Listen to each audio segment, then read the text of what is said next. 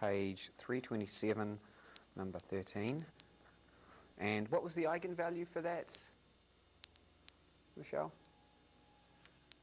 I had 1/2. 1/2, okay. And then you had a vector. Yep. Sorry, it's actually -1. Okay, -1. All right, there we go. Okay, so you had a problem where you said your eigenspace was equal to the span of this vector. And in the back of the book, it says the eigenspace is equal to the span of this vector, right? So what were you thinking? So you're worried about, does the factor of 2, because these are related by a factor of 2, does it make a difference, right? Correct. Okay. So let me ask you a question about that, Michelle. What does the span of one vector look like? What would be the vectors that make up the span, right? It's a set of vectors. How would you characterize those set of vectors?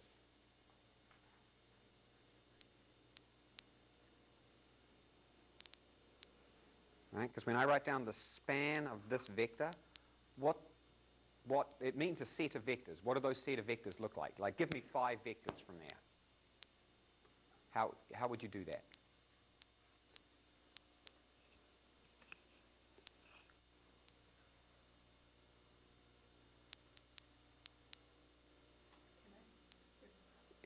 Yeah. Michelle, are you? I'm just trying to, because. Yep. Yeah, I'm just trying to figure out what you're wanting. Would it just be Yep. like any multiple of that span? Of that vector. Or yeah, of the vector. Right. Because the span is not just this single vector and the word span in front, right? I mean, what it means is any linear combination of these vectors here. So, for example, the span is all those vectors such that the vector equals a multiple of 1/2 minus 1/2, 1. Right? So when you write down the span of something, you're not talking one vector. You're talking an infinite number of vectors and any multiples of those. Okay, does that make sense, Michelle? Yes. Okay, so the question I was asking is, you know, if you give me some, what I'm asking is, if you write it like this, it seems a bit, the problem is, and this is where I think you're getting caught, is that when you write down the span of this one vector, in your mind, you're probably thinking that's one vector. You know what I mean? Sometimes notation can be helpful, and then sometimes it can actually make you think the wrong thing. So what I did here is write it out as what the set looks like. So let's do the same for what the back of the book had as their answer. So this is saying all these vectors y such that y equals r times 1 minus 1, 2. Something like that. So let me ask you a question, Michelle. Do you think these two sets are the same or different? And if so, why? I would say the same. Great, right? Because the deal is, well, actually, let's call this S, for example, right? The only difference between these is they're just multiples of this vector. So up to a scale factor, it doesn't make any difference. You're going to have the same set of vectors, because if you look here, if I said S is equal to 1/2 r, then this S here would be 1/2 r, 1 minus 1, 2, and this would be r, 1/2 minus 1/2, 1. And isn't that the same as that? Okay, so in other words, does that hopefully answer your question? Yeah, I just didn't know which form you preferred. Oh, okay. I don't, what happens there is that's one of those jobs where when I look at the answer, I have to figure out whether it's a scalar multiple of the answer that I have. So yes, either one is fine. But I think it's a good question, and I think it's just a generally relevant question for everybody to really appreciate that this span thing, it looks like it's only one vector, but it's an infinite number of vectors. Okay? So good question, Michelle. Thank you. Do you have another one there this morning, or was that the primary one you were after? Well, another one I had was worrying about the order of the vector base, or the eigenvectors. Yeah, Michelle here had the same question as well. So I'm trying to understand what you're worried about with respect to order. Can you kind of go through and, because I tried to answer Michelle's question here about that via email, and I don't know if I actually did answer it or not. I think so. Okay, can you? I'm confused about Okay, good. Okay, so Michelle, remotely, why don't you ask the question, and then we'll see if Michelle in Fayette has the same kind of question, and then we'll try to answer that.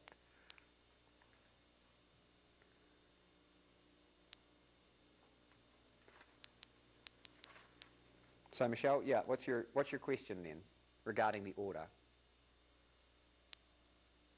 Well, when you have an eigenvector 1, 2, and 3, does it matter which one you apply to 1, 2, and 3? Is it? So okay, I'm just trying to understand what that means. So I've got V1, V2, V3, and each one of them gives you is an eigenvector like that. Is that what you're saying, Michelle? Well, when you find your result, does it matter which one applies to the 1, 2, or 3? Okay, now this is where I'm having a problem understanding. What do you mean by result?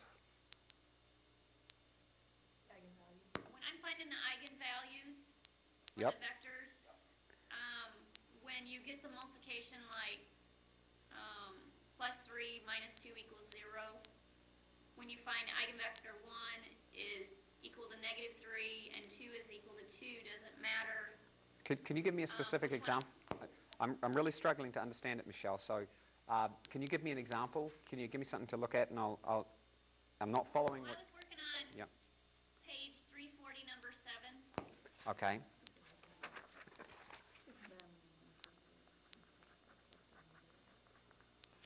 .340 number 7. Okay.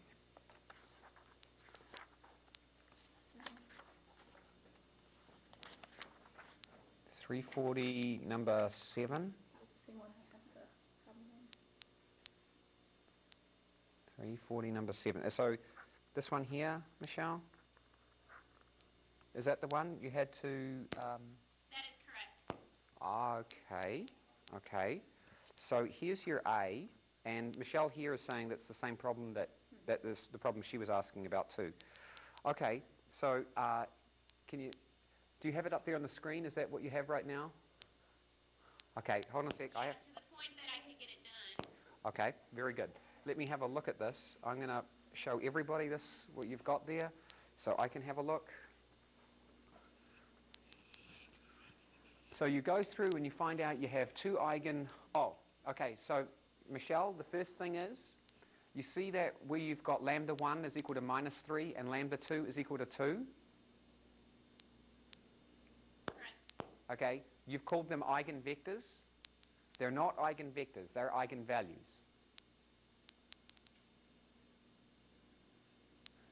Good. Excellent. Okay. All right. Now, okay, good. I've got the eigenvectors. Sorry, here we go. I'm making a mistake myself. Sorry about that. I've got the eigenvalues. All right. Then I go through and I solve for the kernel of the eigenspace. Gotcha. All righty. And you put that together and you end up with e of minus 3 is minus 1, 1. Gotcha. And then... Now in the back of the book it has 1, negative 1, so maybe I made an error somewhere. Oh, okay. All right. Good question. So we found that, now, Michelle, you called lambda 1 minus 3 and lambda 2, was it plus 1? Is that right? Yes. Okay. And then you went through and you found out the eigenspace of minus 3, and you found out that that was equal to the span of, what do you say, 1 minus 1? Whoop, the other way around, sorry. Minus 1, 1 like that. Oh, sorry, you can't see me. Sorry about that. This is where you're at right now, right? Yes. Okay. Now, apparently the back of the book says that for this eigenvalue, it's equal to the span of plus 1 minus 1, right? And you're worried that something went wrong. Yes. Okay. Let me ask you a question, Michelle. Based on the discussion that we just had, what do you think about, do you think this is a problem? No. Okay, good. All right. That's the problem with the back of the book. Is the back of the book, I don't know if you found this, but I think, I've never used this book before, but what we're finding is that sometimes the answers in the back of the book actually cause you more consternation than if you just didn't know the answer. Right? Probably, Michelle, that was really bothering you, right? Yes, yes, because then that's why the order was different. Right, right, yeah. So does that probably answer your question now, or do you still have an order question? No, I'm finding that order does not matter. Because when you were talking about order, not because what's the eigenvector associated with lambda 2?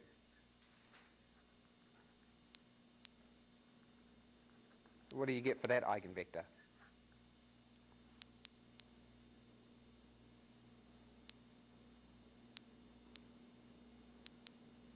Do you have that one? 4, 1. 4, 1? Okay. So when you were talking about order, it was mainly the plus and the minus. Was that the deal on the ones?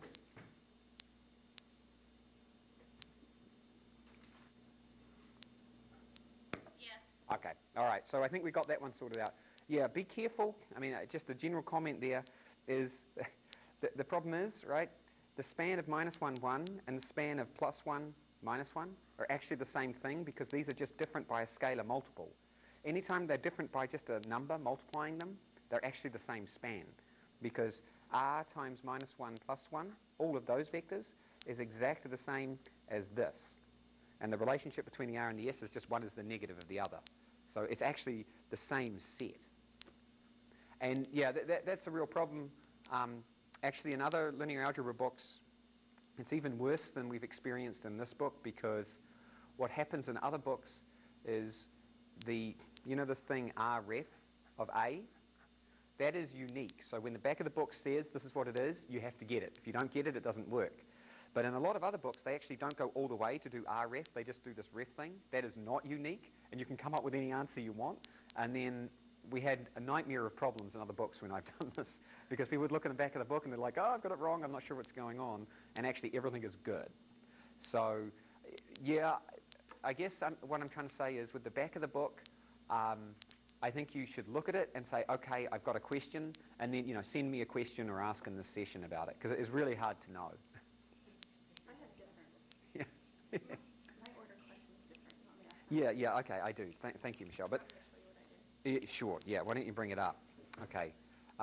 But trust me, I understand what you're saying with the back of the book, and I'm not sure exactly how to get around it because technically everybody's right. Cut them out. Sorry? Cut the books out. Cut the answers out of the book? Well, they probably are more help than not, I guess, at the end of the day. Okay. It was the same question. I just, when I set up my S, compared to the answer in the back of the book again, I set it up this way, and to get the right answer, you have to set it up this way. So I didn't know if it mattered what you designated as V1 and V2, and I'm assuming it does. Otherwise, you'll have your S matrix backwards. Oh. But I didn't know how you choose what Okay. eigenvalue to switch. Okay. All right. Okay, so Well, it does matter because sometimes it wouldn't have an inverse then or something, right? Oh, that hopefully won't be the case. If that's true, then we've got real, yeah. That's not even right, yeah. Okay, then we have real, yeah, okay. In other words, I guess I want to be very careful about what I say, so I won't say it, because I was about to say order doesn't matter. Order doesn't matter in terms of your overall result, but order will matter in terms of what your S looks like. Right. Okay, so so I want to say order does and doesn't matter. Okay. Okay, depending on what your question is. All right. So now that I've confused everybody, let me go through it, because let me just write down for this particular A. Right, we ended up with what was your A here? That. 1, 4, 1 minus 2, and I just remind everybody this is page 340. Oh, and by the way, I'm trying to record some of these sessions, and some of the problems that I've gone through are actually up on the, I'll show you everybody a little bit later. They're up on the UIU YouTube page, so you can kind of go there and have a look. They're problems from early on in the class, so I don't know how relevant they'll be, but I just wanted to let you know the things that I have recorded are there as well. Okay. So let's just go through this. And yeah, okay, good, Michelle, you're good with us. Okay, so what we've ended up with is I'm going to call lambda 1. What did you call lambda 1 here, Michelle? -3. Negative 3, yep. Yeah. Okay, and V1 then came out to be So let's just say V1 is the eigenvector, and what is it, 1? You had mine. 1, 1. Okay. And then lambda 2 is equal to, 2, I think. you got plus 2? No, I am. Yes. Plus 2. Okay. So actually, I guess my first question is, Michelle and Carden, did you get the same eigenvalue? Yes. Oh, okay, good. So V2 is equal to, and what do we say there? 4, 1? Yep. Okay. So now the question was, you made your S by doing V1, V2, right? And I'm guessing in the back of the book, they made their S by doing V2, V1. Is that? Yeah, or whatever. I mean, Right. right.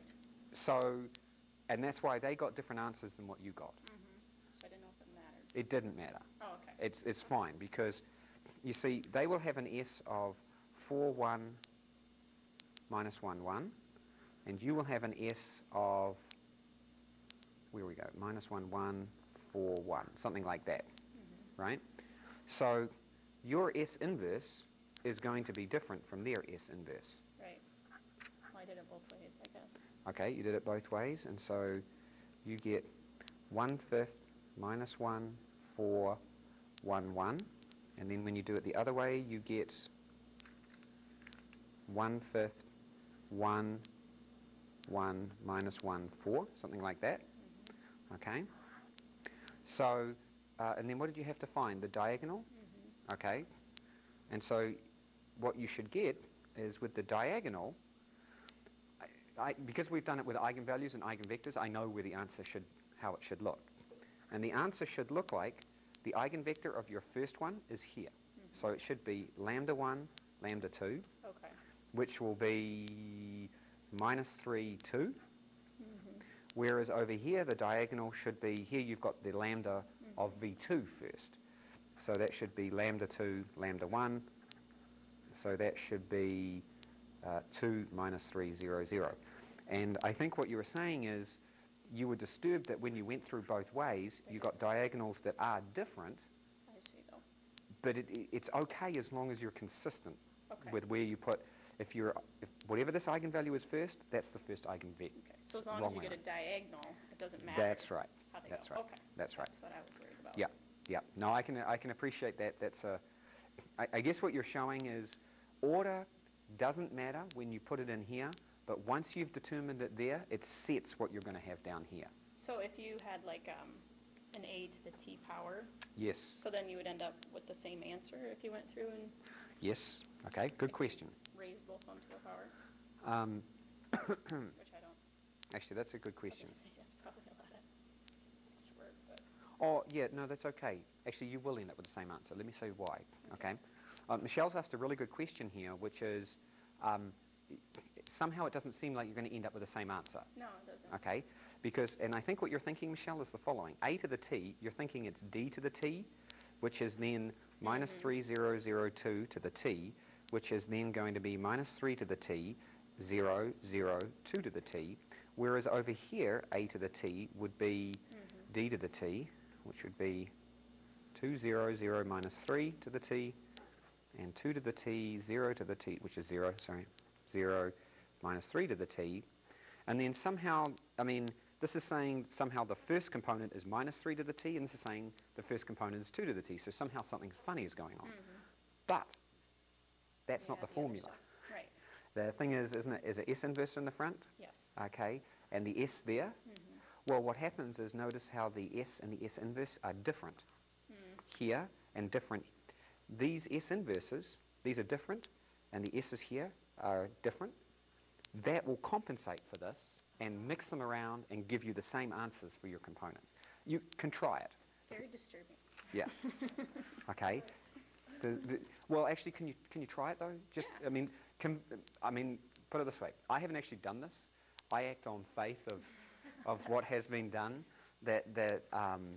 And so now that you've got it like that, can you just go through and convince yourself that actually when you do a to the t and then you put the S inverses and S's in there, you actually really do get the same answer on each side. That's my claim.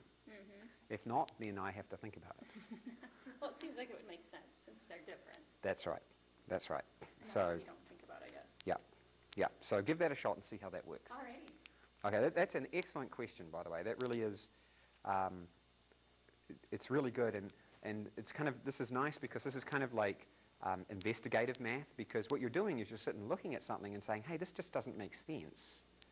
And then what you've got to be, and you're absolutely right, it doesn't make sense if you're thinking a to the t is d to the t, but it's these other guys, the fact that they're different, I bet you is going to give you your answer.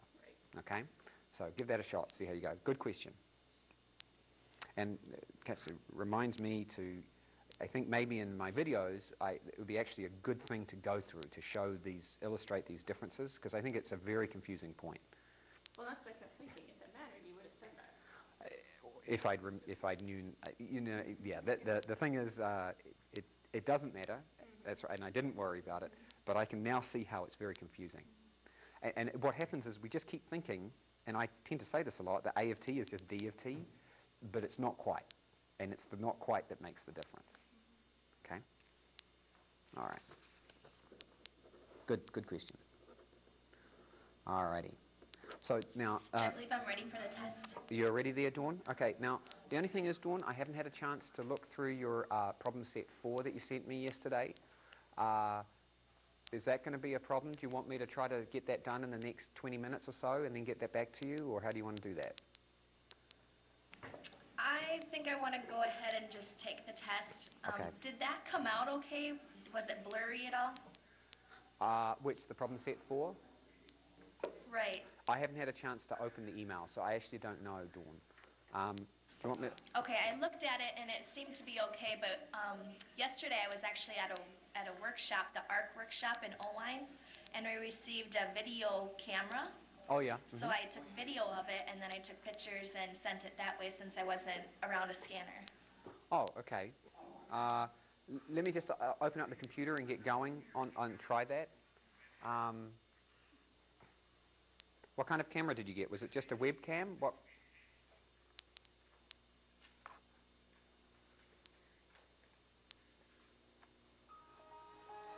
I'm showing it to you right now. It's Yeah. flip video. So I'm actually taking video of the lecture right now. Oh, So I okay. don't miss anything. Okay, interesting. Good. Okay. And so you put it on there, Dawn, and then you, is that like a camera recorder? Is that what that is? Yes. Okay. It takes up to 2 hours, and so I just looked at my video of my assignment, and then I took pictures of each page and attached it and sent it. Okay, cool. I'll have a look at that and see if that works for you. That's interesting. It's called Flip Video. So it's like basically a digital hand recorder, except it has video as well, right? Okay, gotcha. Right. Cool. Now, okay, so if you're ready there for your test, if you can just, can you go and sit at your teacher station there for me? And then we'll flick to the overhead. Yes. Okay, thanks, Dawn.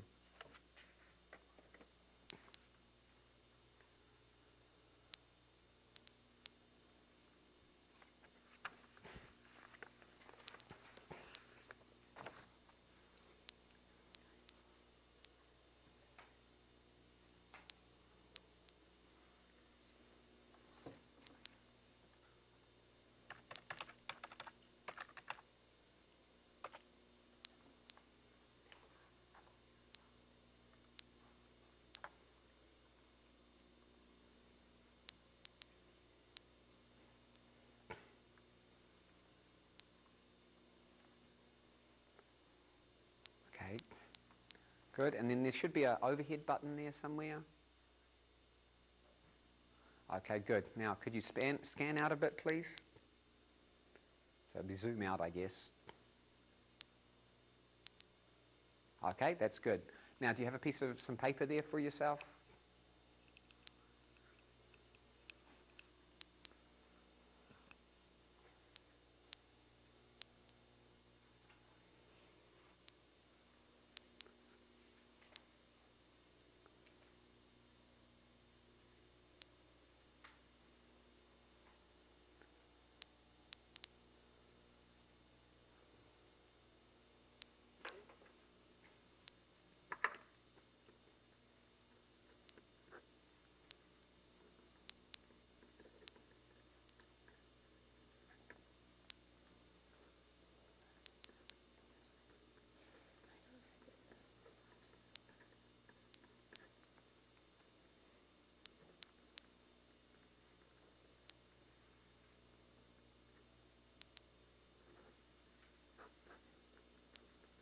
Okay, Dawn. All right, good. So I'm going to, sorry about that, I'm going to send that fax through to you right now. And if you have any questions, let me know.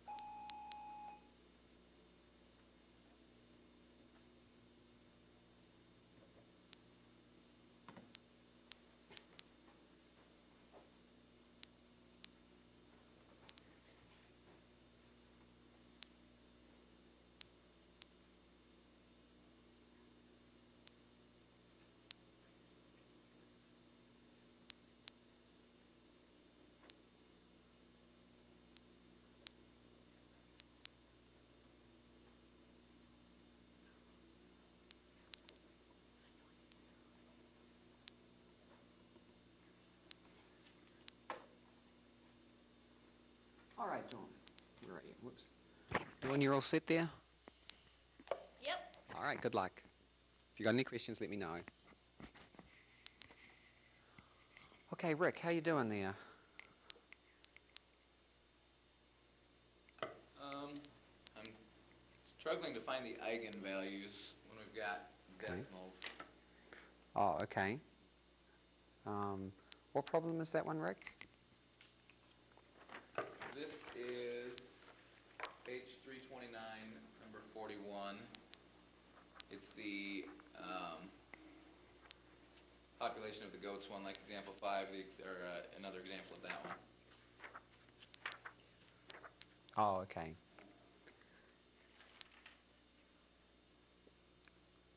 Okay. Cool. Excuse me. First, I'm just trying to make sure I did this correctly, but I got to here, and now I'm trying to get from here to the eigenvalues. Okay. All right. Let me bring that up on a screen here.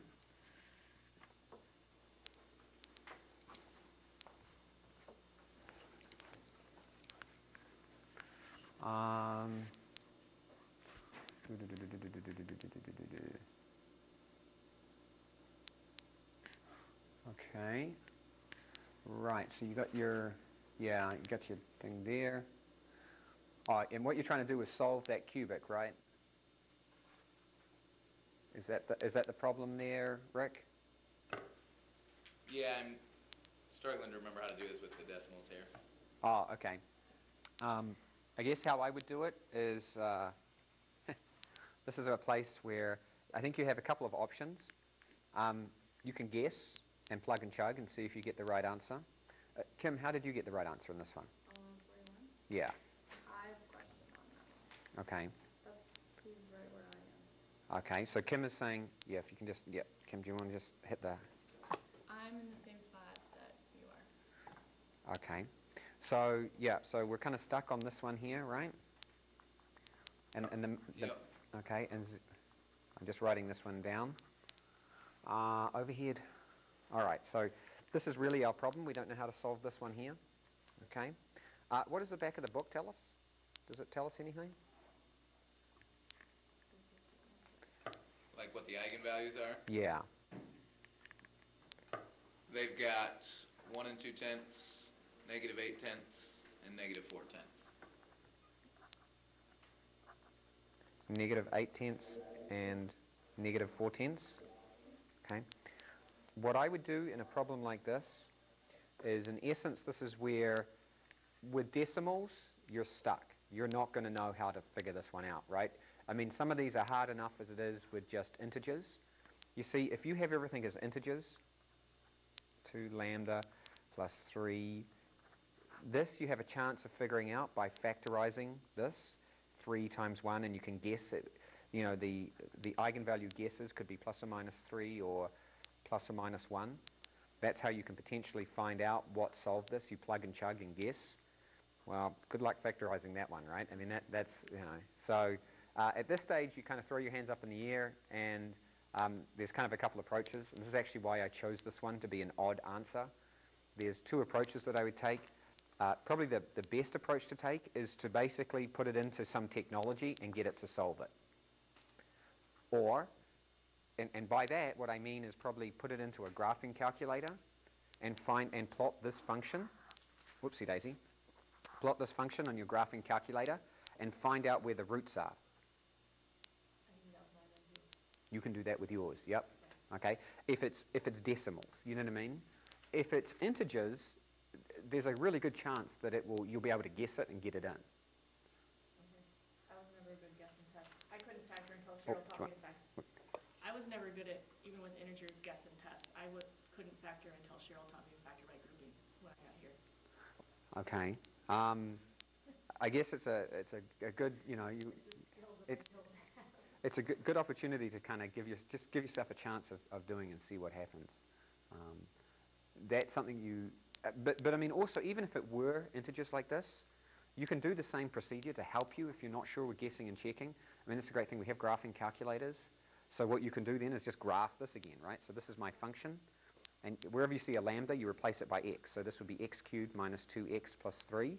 So you graph that on your calculator, and you find out for what x values does it equal 0.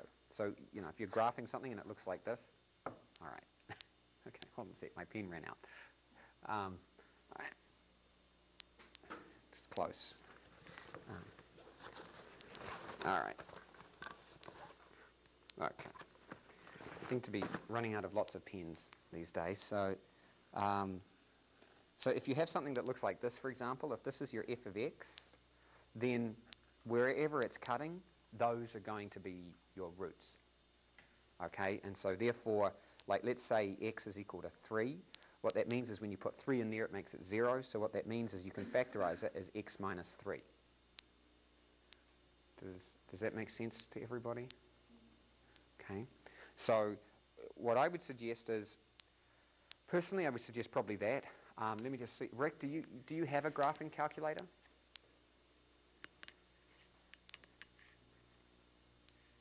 Rick? Hello, Rick? Did I lose you? Just a second. I just got an important phone call real quick. It'll take me like 30 seconds. Oh, okay. Sorry.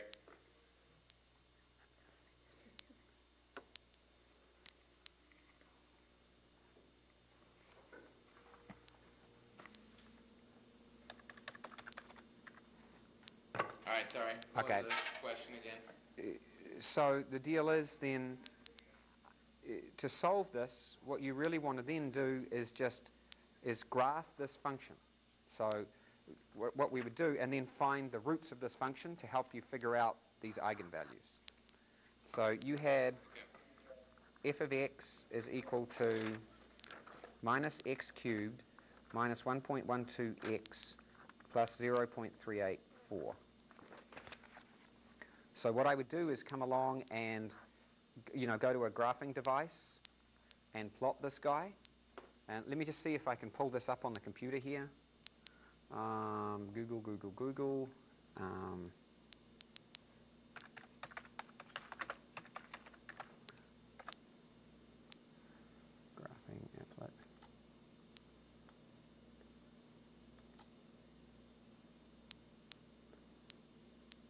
just try to pull something up here. Oh,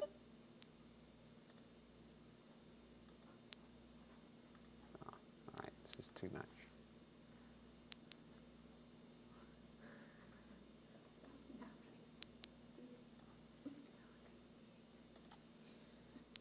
Hold on, let me try to find a graphing.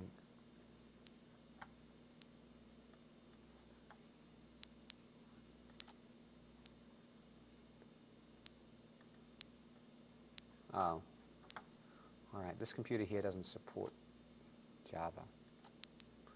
All right, well that's not going to help very much, no, is it?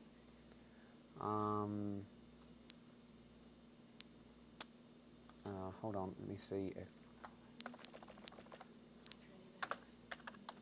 let me just see if I can get something so I can plot this for you guys here.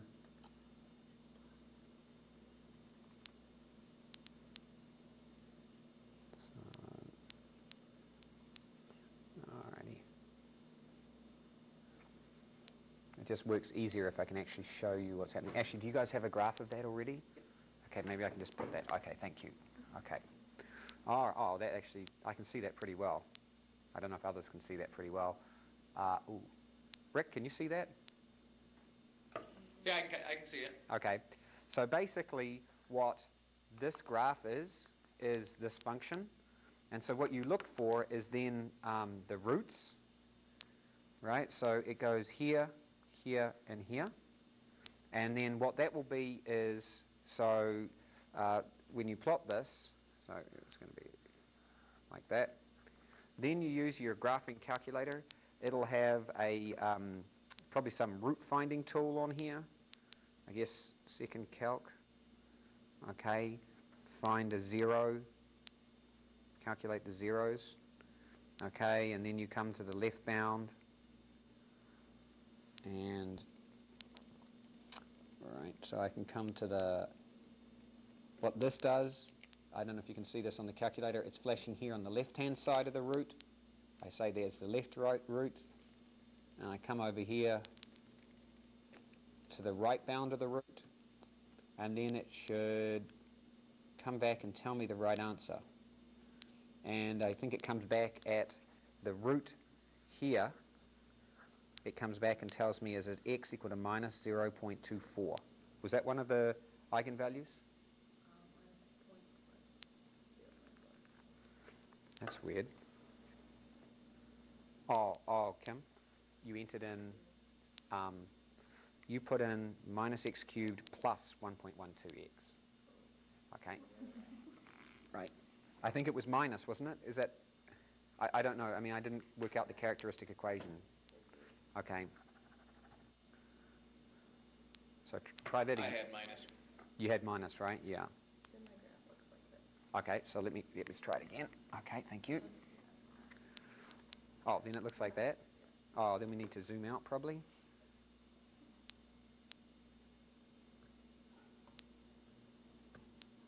Why is it not?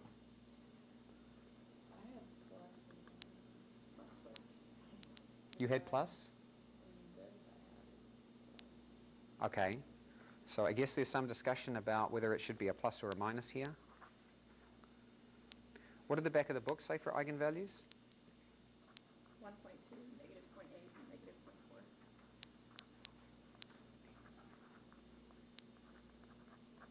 0.4. Okay.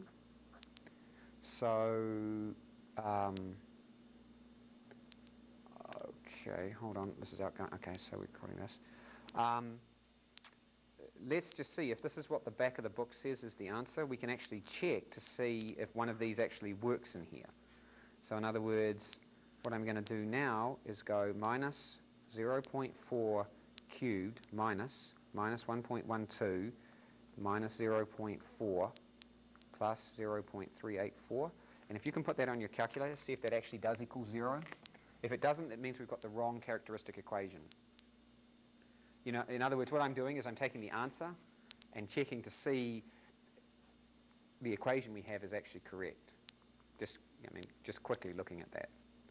So just wait. So Michelle and Kim here, you guys got minus x cubed plus 1.12x. Yeah, I Okay, so we have, okay, good. So let's,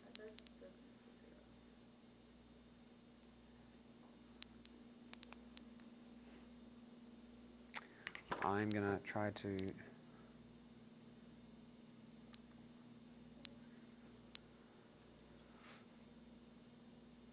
I'm going to try to,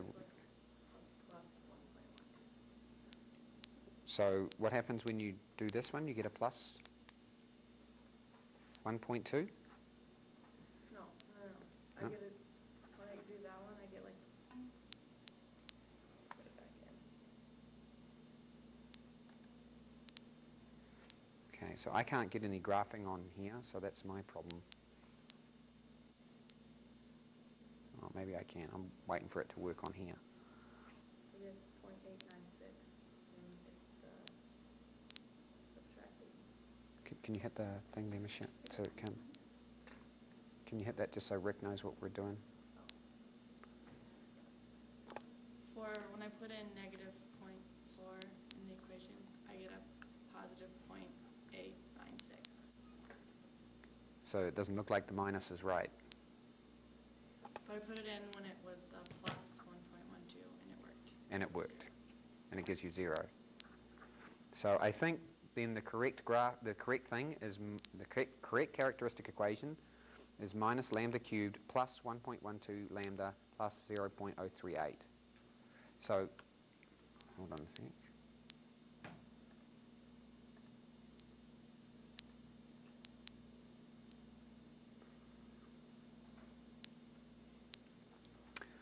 People get, like, no, Michelle here, you didn't get the plus, right? No. Okay.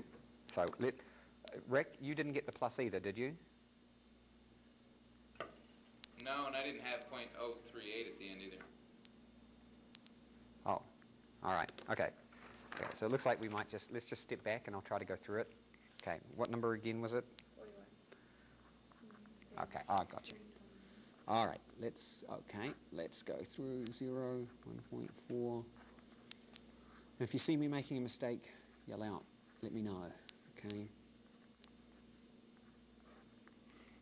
Because to find it, it's a minus lambda I3, right?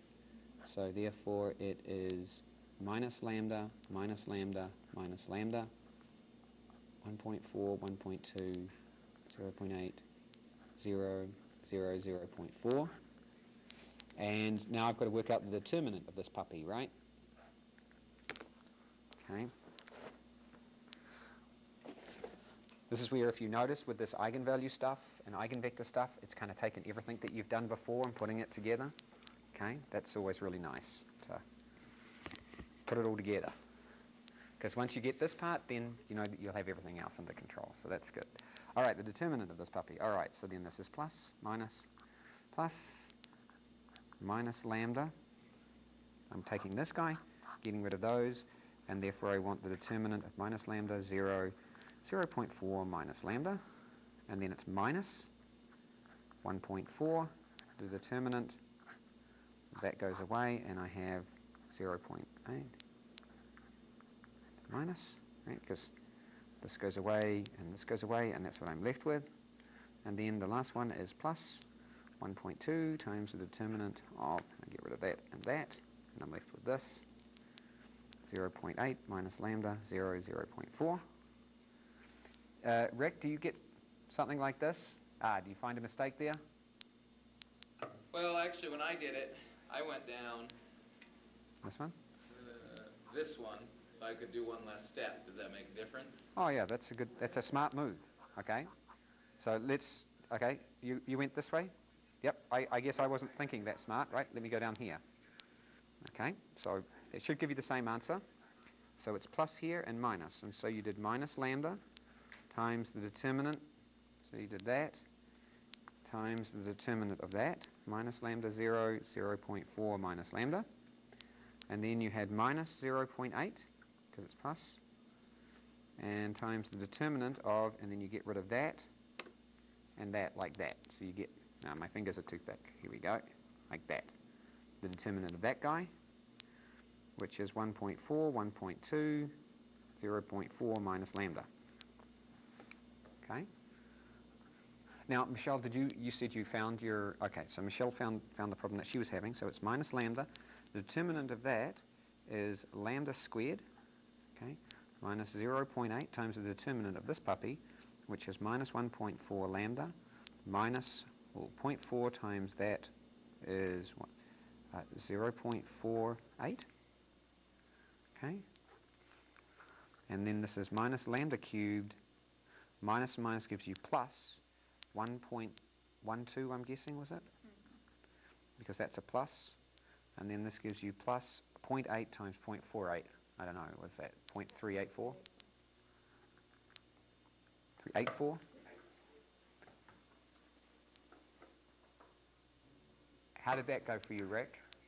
Yep, I forgot to cancel my negatives. It should be plus. Ah, okay. All right. Okay. All right, good. So I think we're all on the same page with, hopefully we're all on the same page now with our characteristic equation, f of lambda. And what we're going to do now is set lambda equal to x so we can graph this puppy. 1, 2, x, 0.384. Okay. And then I think if we graph it, Kim, you had the graph of that there, did you?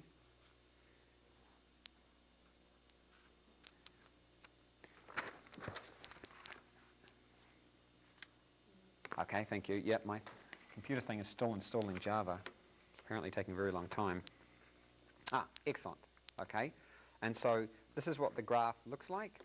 And so now we want to go zooming in, I guess. Zoom in. Do I just enter? Oh, you have to do it twice? Oh, okay.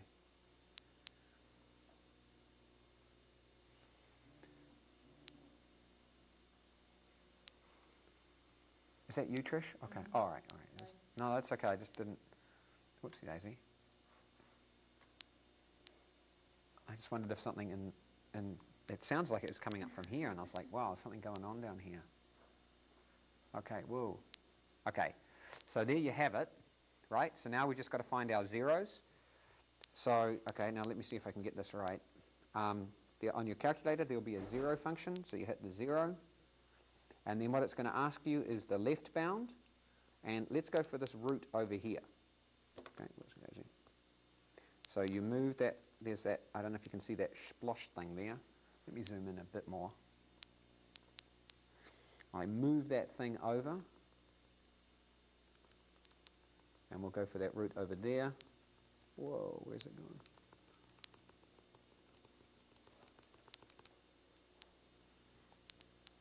Okay, let me zoom in a little bit more. There it is, right there. Okay, that can be my left bound. Okay, I'm good with that. And then you've got it, because you've got to kind of envelope your 0. And there's my right bound, right down there.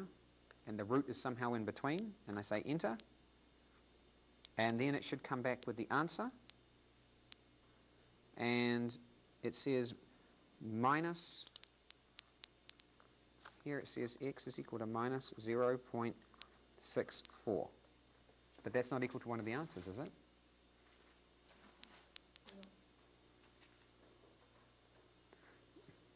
But I don't understand, but you put in your answer and you got the right thing, right? All right, so let's have a look at this.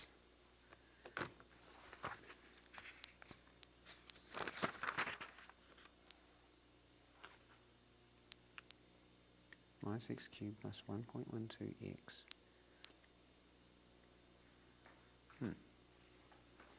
Okay. So, okay, let me just see if I can...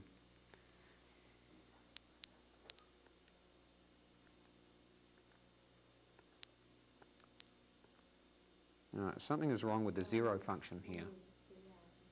Because it actually is at minus 0.8. The 0... okay, I don't know what's wrong, but it's either an operator error or somehow the calculator is not finding your zeros correctly, because this is when it's on the 0, and then the number here is minus 0.8 basically. So I don't know. I mean, I guess if you can have a play with that to see what's going on. But yeah, the 0 is clearly at minus 0.8, and then you move it along to the other place. and you get a 0 here of about minus 0.4 again.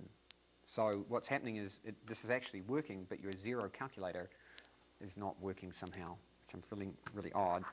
So hopefully everybody else's calculator is actually finding it zeros when it says it's finding it zeros. So then you get minus 0.8, x is minus 0.4, and then I'm guessing at the other end it's going to be plus 1.2, right? Over here it's going to be plus 1.2. And so when you get the zeros, what that means is your original function, minus x cubed, is it plus 1.12x plus 0.384? It means these are the roots. So you can always write down your equation as x minus each root. So it's minus 0.08, x minus 0.4, x minus 1.2 equals 0. Whoopsie daisy, I've got to zoom out some more. Sorry about that. And then, I mean, of course, basically they give you the eigenvalues. I mean, those are the eigenvalues that you have. So, Kim and Michelle here, does that answer your question of how to kind of go with that? And Trish, I think you had the same kind of question too. For the factoring one? Yeah. Yeah. Yeah, that's what I would do if you're getting into a real pickle with these, is use your graphing calculator, find the roots. And Rick, what about yourself? How you doing over there? Oh, that helped a lot. That makes sense. Okay, yeah, it's one of those weird things. I guess I hadn't appreciated that we had a nasty matrix like that. I would have mentioned something about that. Okay, but yeah, never worry about trying to use your calculator to try to kind of figure out something like that. Should be good. Good question. Okay, thanks, Kim. Okay, now I'm just trying to remember everybody's questions that we had. Let me just go back. I'm just going to check with Michelle. Michelle, how you doing? You doing all right there now? Yes, I'm fine. Okay, good.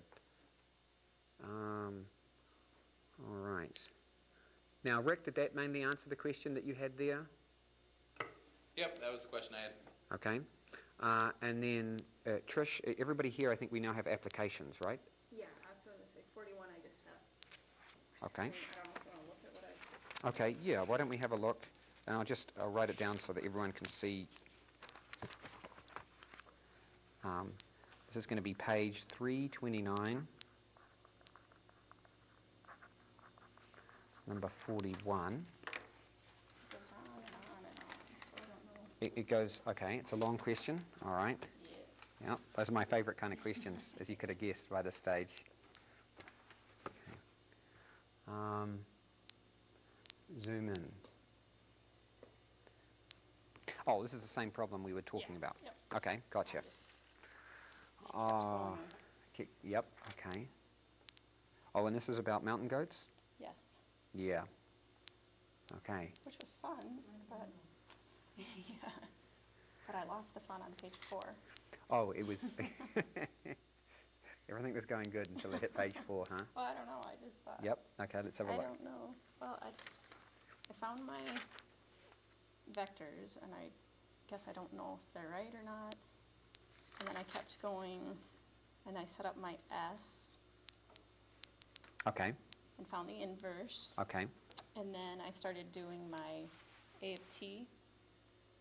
Okay. And I ended up with this. Okay. And I just don't know what to do, because you can't combine these, can you? Okay. So hold on, let me zoom out here. So, Or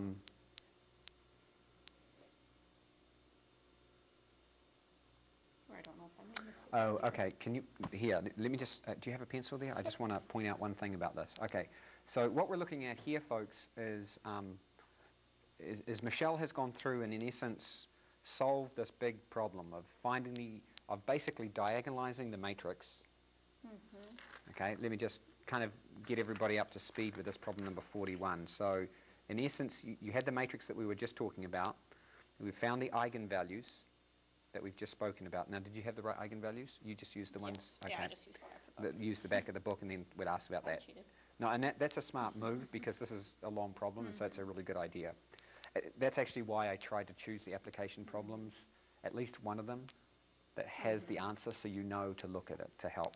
Okay, good, good. So that's just my So using, eigenvectors. here's your eigenvectors, okay, and so you find that for the negative, for the 1.2, here's your eigenvector. For the minus 0.8, here's the other eigenvector, and for the minus 0.4, right down here at the end, here's the other eigenvector. Then you go through and you get your S matrix, you find your S inverse down here, and then you can go through and work out your AT, which is S diagonal to the T, S inverse. You put it all together and you get that down here. Well, I think that was the first. That was those two. Oh, that was the first two. Oh, and then you've got your, okay, gotcha. And then, Mhm. oh yeah, the next page is. Okay, so here's a point that I just want to point out to everybody as well. See, this is minus 0.8 to the T. You need to put your parentheses around it, because what it is negative 0.8 Right. T, not just point.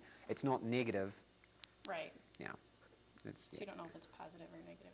see, when you write that, that means that. Right. Okay, so I think I have that wrong there. Then. yeah, yeah. So just be careful about that.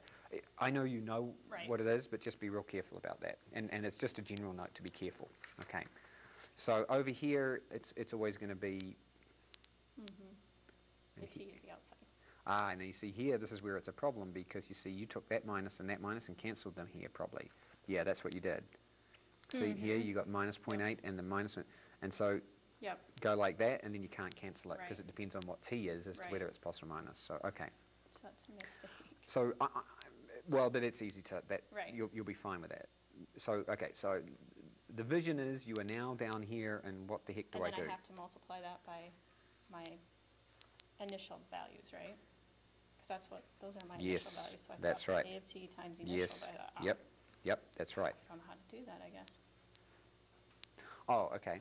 All right. Gotcha. Or And then what? So what is the question? Find the closed formulas. Well, you found the closed formulas. Oh, and then okay. This is an interesting problem. Okay. Yeah. What you're finding out is that real life is difficult. Right? it's interesting. Yeah. It's meant to put it on my essay. Life, real.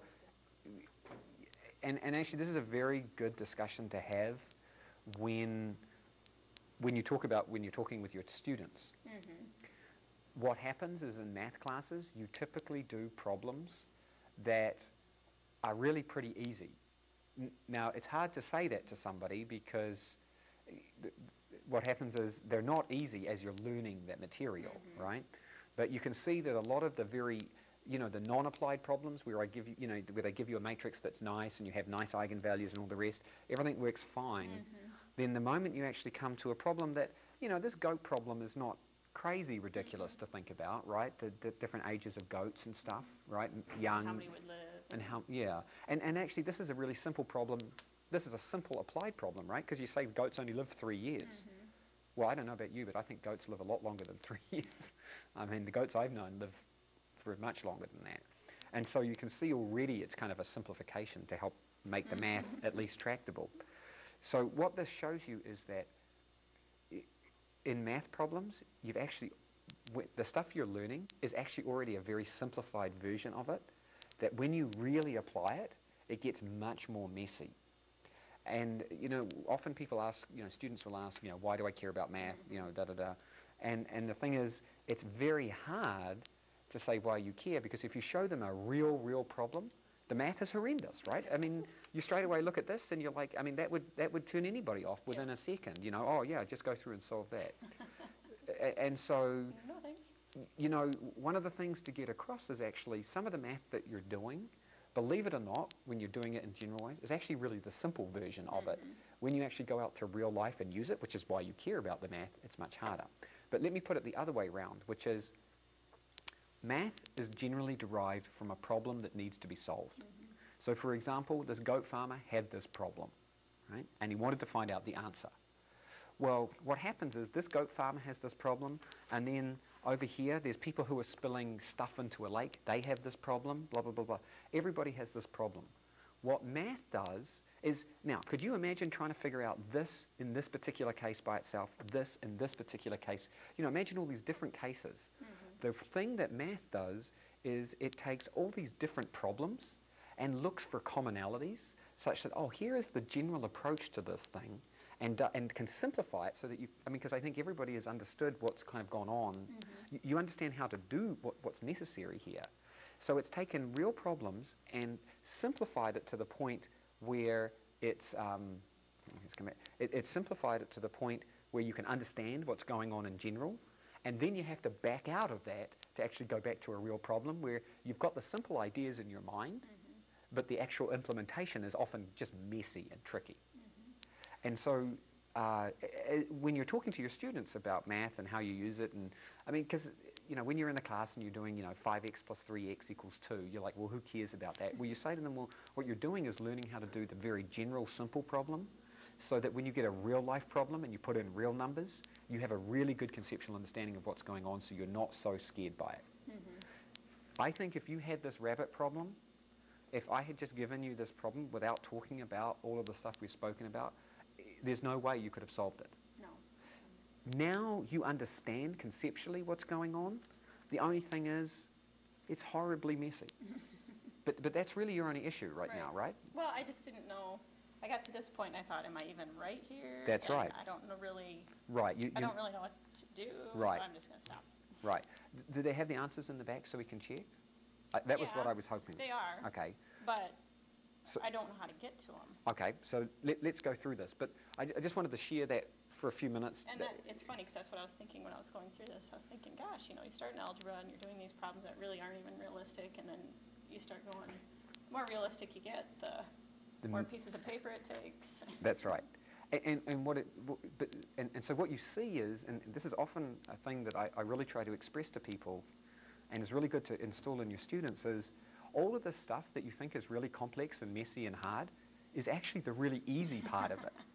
That what we're doing is simplifying. Good. Good.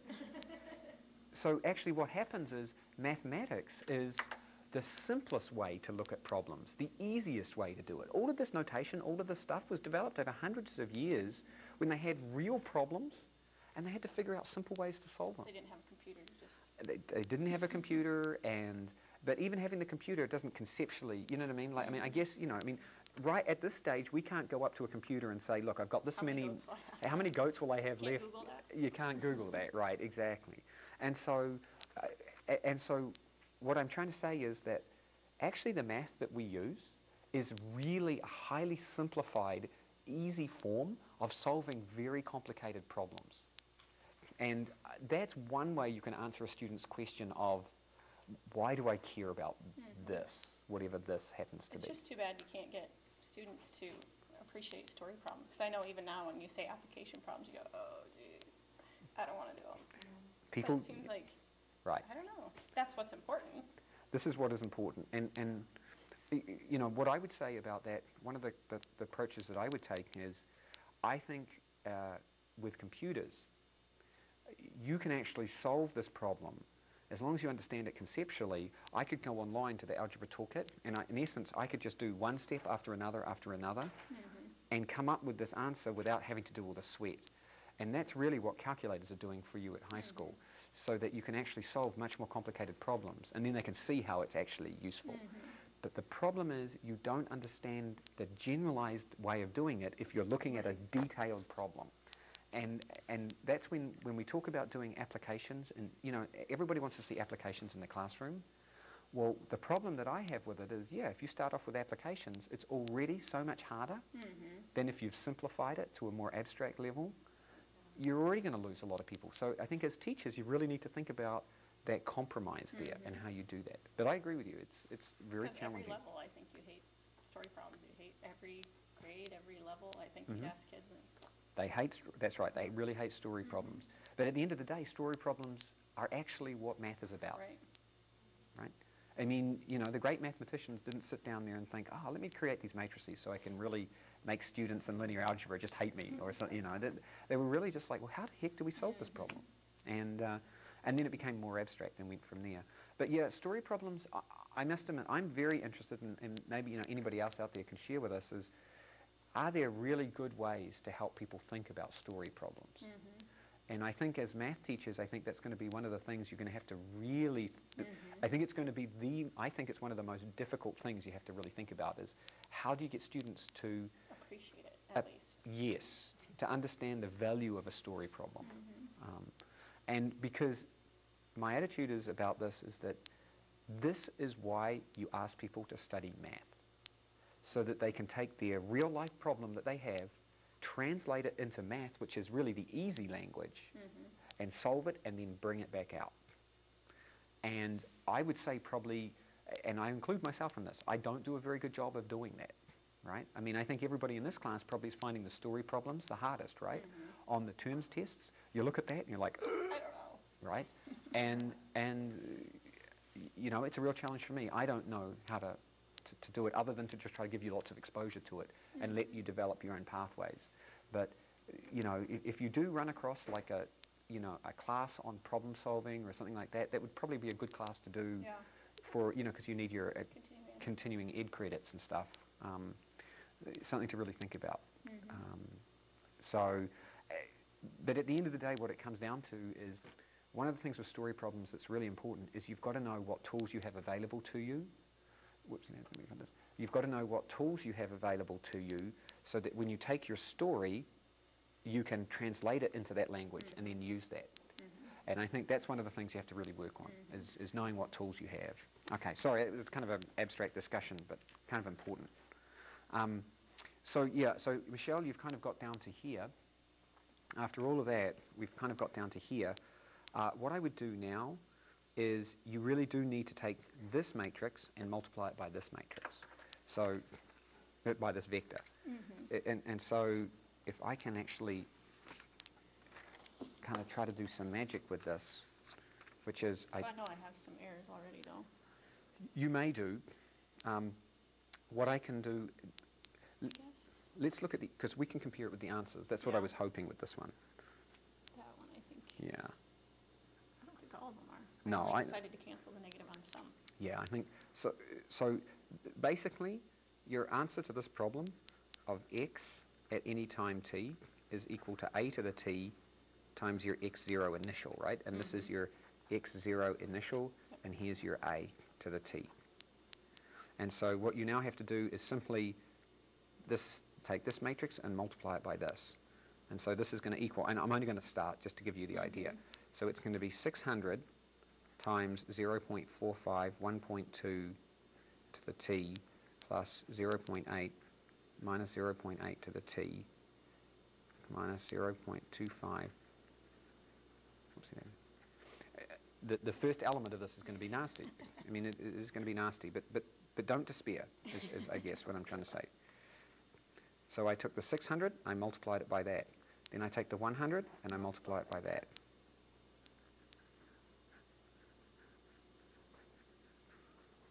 And you're going. So how do you eventually... Yep, that's a good question. I mean, you can't combine terms or anything. I can, though. Hold on. Okay. Okay. So that's my... I mean, I guess that's what I got to here and said, wait. You will be able to. Because what's going to happen is... I'll have a few 1.2 to the t. That's right. What you then do is, if you look at this, you've got 600 times 0.45, which, I don't know, is like 275. So whatever. 275, 1.2 to the t. And then there's another one. A 0. Yeah. So what you do is, sorry. Well, Yep. right there. There's one there and there's one there. So you take all these coefficients and you add them up. Put them together. So what you're ultimately going to end up with when you do this is you're going to end up with some number, 1.2 t, plus some other number, Negative 0.8. plus some other number, what is it? Maybe minus 0. Minus some other number, 0.4 to the t. Okay. And that's what it's going to look like. Now, what becomes nice about this is underneath you'll have the same. Right.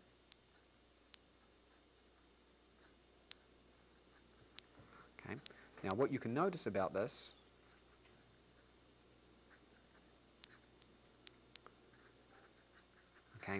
is that you're going to have number. Okay. common factor, separate it out into a vector. 1.2 to the t times that vector, which is these numbers, plus minus 0.8 to the t times that vector, plus 0.4 to the t times this vector here. Okay. That's when it looks nice at the end. Okay, so now that you've got it down to something like this, here's the trick. What's going to happen as you go? It doesn't ask the question what's going to happen to our goats and cows as they go off to infinity, given these initial conditions. Well, have a look. 0.4 to the t. By the way, what I want to kind of point out here is that what you've done is you've translated a matrix to the power of t, ultimately, to just numbers to the power of t, which is really pretty neat. Okay, because matrices to the power of t are really quite complicated. So the one that matters is the 1.2. The only one that matters as time goes off to infinity, because 0.8 to the t, or minus, that will go to 0, and 0.4 to the t, multiply goes to 0. So actually this is the only thing that really matters. So what happens is, and let me just go through what might happen here. Okay, yet again I don't know the answer, but let's imagine these, all right, let's imagine that these question marks here were, let's say this was 100, this was 200, and say this was 100. I have no idea what they are, okay? So you end up that your x at any t is equal 1.2 t times 100, 200, as t goes off to infinity, right? So it becomes really large. What you see then is, what is this going to be? Well, this is just a big number. So for any given t, if I choose t equal to, say, 100, so after 100 years, I think that was it, t is in years, right? So after 100 years, this poor goat farmer is still there, okay? What's happened to his goats and all the rest? What's happened to their population? Well, 1.2 to the 100 is just a big number. I don't know. Let's say it's 30, right? 30 times 100, 200, 100. What that means is, at long times, he gets more goats, but the ratio of young to middle age to old doesn't change. He just gets more of them. And what's happening is, by the way, if you look at this, every year it's going up by 1.2. That's basically 20% growth. In other words, what it means is, in the long run, what happens with this goat problem is that he's going to end up with a ratio of 1 to 2 to 1 in terms of old to young, and every year he's going to get 20% more goats. That's actually the simple answer to that problem, if this is what it was. Complicated problem, you can actually now figure out in the long run what's going to happen to his goat population if he carries on doing this and all these equations, you know, and nothing changes in terms of the death rates and birth rates of his goats.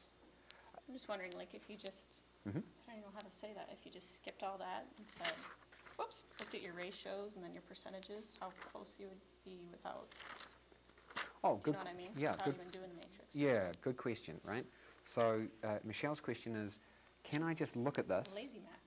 Right. No, well, no, and that's really good. It's heuristic math, I would call it.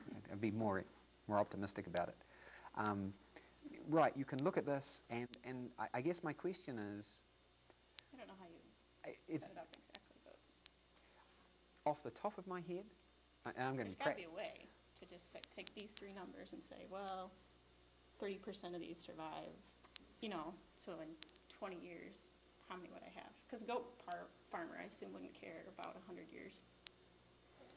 Right, right. Maybe he only says, well, I'm only going to have goats for another 15 years. Okay, so well, then you've got to just figure out how significant is 0.4 to the 15 or 30. So what is 0.4 to the 30? Let's imagine he's got a 30-year life cycle. So, Kim, could you figure out what's 0.4? In other words, how important are these other parts that we ignored? So 0.4 to the 30 is 1.15 times 10 to the minus 12. not very.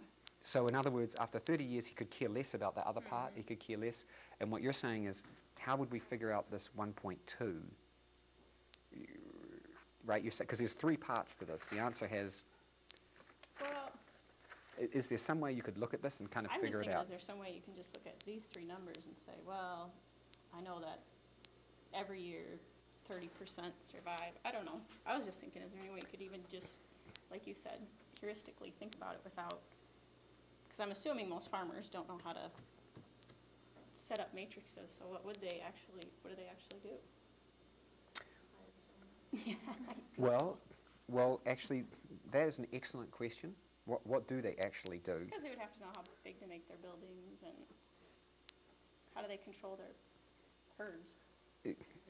What I would say is, this is typically the way this is done, is that most problems become problems of what has somebody else done and what's their experience. Probably. In other words, if you go to a farmer who's been doing this for 15 years, then you'd go and look at, well, what's your ratio of old, young, and medium-aged goats, and does that stay relatively constant over time? So you just go back and look at the data. And so it's very empirical as opposed to actually trying to figure this out. Here's the problem with this. And what happens now if a new medicine comes along and changes the mortality rates of your goats? Or it just makes more juniors stay alive even. Or Exactly. It changes one of the mortality ratios. What happens then is, so here's the drug company. So this is what happens, right? The drug company comes to you and says, well, it's going to increase your mortality, or decrease your mortality or something of juniors, right? And then the farmer goes, oh, well, that's great, but then what am I going to do about that? Because I've got certain, let's imagine for some reason you want to separate the different age groups. You've only got so much room for them. That's right. What am I going to do? How am I going to do that? Well, one thing the farmer can do is just carry on with what they've got and then figure out as you go. They will basically live every one of these years, and then at some point they won't have enough room in storage. They'll have to just add according to what the data they have. In other words, you just do what you ever have to do. Oh, that's right. Sell them, eat them, whatever. I don't know. But the other part is then what the drug company would come back to you is they will have done this calculation. And because the drug company will employ mathematicians. And these mathematicians will answer these questions. Because they need to know. Because they need to know. Because now they can go to the farmer and say to the farmer, okay, we're going to have, after 20 years, you're going to have these ratios of young to old to medium. Or I suppose maybe they could even say in 5 years you're going to have 30 more goats. That's right. Or that's right. Whatever. That's right. Exactly. So this is in essence exactly how mathematicians earn their living. They answer these. Drug companies come up with those numbers when they say stuff. That's right. TV. That's right. Well, yeah, there it's more statistics and hype. So there's kind of a combination of the two there. But statistics and obviously advantage to the company. But this is what mathematicians would do basically. Is they take problems that most people would look at and say, look, I don't know the answer, so I'm just going to sit there and let it come to me. But the problem with that is it's not very efficient for solving the problem. Right. And math is all about being predictive and solving problems before they become problems. So excellent question. Okay. Very interesting. There you go. Good. What's nice about linear algebra is actually the problems that you have are actually, you could envision having that problem. Okay. Sometimes in math you have problems where you're like, huh? Yeah. That's right. Like build a dam. Like, okay.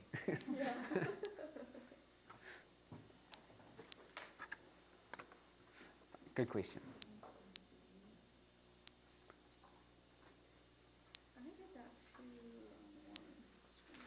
Now, are there any more questions? Do you want to just kind of work your way through that? Oh, I had a quick one. Yeah.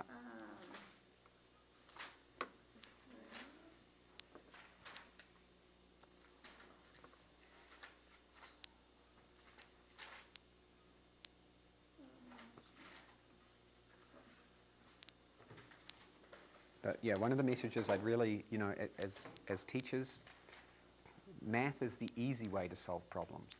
I mean, I cannot stress that enough. And it's very hard to get that across to individuals, that it's actually the easy way to do it, because it certainly doesn't look easy. No. Right? It doesn't feel easy. Number 12, this is part 3, this right there, page 317. I just wasn't sure. Okay. Finding eigenvalues, I don't even know if I did that right, and their algebraic multiplicity. So I went through and found my eigenvalues. I just didn't know if I wrote them all out like that. That's fine. That's fine. So I have 1 twice. You so have, we yeah. write it. Yeah, so probably, yeah, so this is problem number 12 on page, if I can just write up here, page 317, okay? And what Michelle has done here is come out with the fact that there is lambda 1. What you can do is give yourself a table, say eigenvalue, Okay. and it's 1, minus 1, and 0.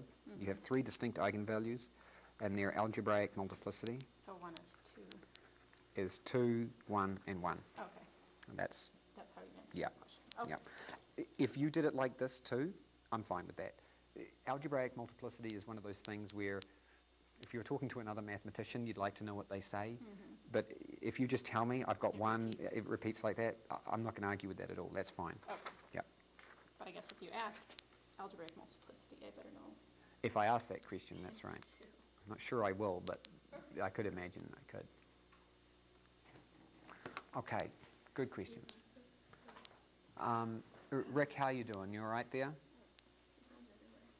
Yep, just trying to work through number 41. So did that discussion make a bit of sense to you there of how to do that problem? Yep. Okay, yeah, it's a long one, so good luck with that. My suggestion would be maybe to as you're going through, just make sure if you can go to the algebra toolkit, I think you might be able to check at least getting your eigenvalues and eigenvectors right. Just make sure you get that right at the beginning, otherwise it's going to be just a mess carrying through. Yep. Okay. And Michelle, how you doing there? Just fine. Okay, good. And Dawn, how you doing here? Good? Okay. Any questions at all? Nope. Okay, good.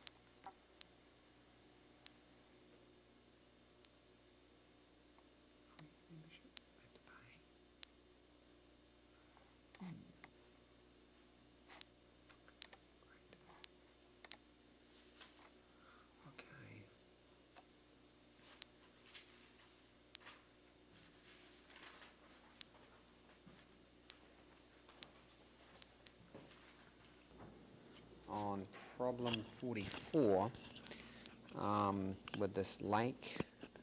The question is the initial condition 100 kilograms? And yeah, so I think that's right. So what happened is 100 kilograms went into Lake Sills. So it would be, the x0 would be, 100. Let me write that down. Yeah, your x0 is going to be 100, 0, 0, something like that. Yep, that's good. Okay, there we go. So, whoopsie daisy. So this is page, I need to zoom out a bit here. Page 6 of the book, number, was it 24, Michelle? Yes. Okay, so let's have a look at this one. Okay, that's kind of down here. On your next trip to Switzerland, you should take the scenic boat ride from Rheinfall to Rhino and back. The trip downstream from Rheinfall to Rhino takes 20 minutes, and the return trip takes 40 minutes. Okay. The distance between them is 8 kilometers. How fast does the boat travel relative to the water, and how fast does the river Rhine flow in this area? You may assume both speeds to be constant throughout the journey. Okay. So I guess the way to think about this then is, let's think how you want to do this. So from Rheinfall to Rhine-O. Notice how the words always start with the Rhine, because in Germany apparently the way they name their cities is based on the river, which actually doesn't make such a, is probably, you know, O may mean up and fall may mean down. So up Rhine, down Rhine type of thing. Kind of makes sense. So the trip downstream, oh, I guess it's the opposite, right? I guess. So I've actually got these the opposite way round. Let's draw a Rheinfall, Rhine-O, okay? Yeah. And so the trip downstream takes 20 minutes. So the stream is flowing this way at some speed, v, right? And that's the water speed, okay? V of the water. Okay, I don't know if people can see that. Let me just zoom in. Maybe just focus a bit. Nope. I don't think that's okay. I'll try to draw it bigger here. So this is V water. So maybe I'll call it W. W is the speed of the water. Okay. And then relative to the water, there's the boat speed, which I'm going to call B. B is the speed of the boat. Okay.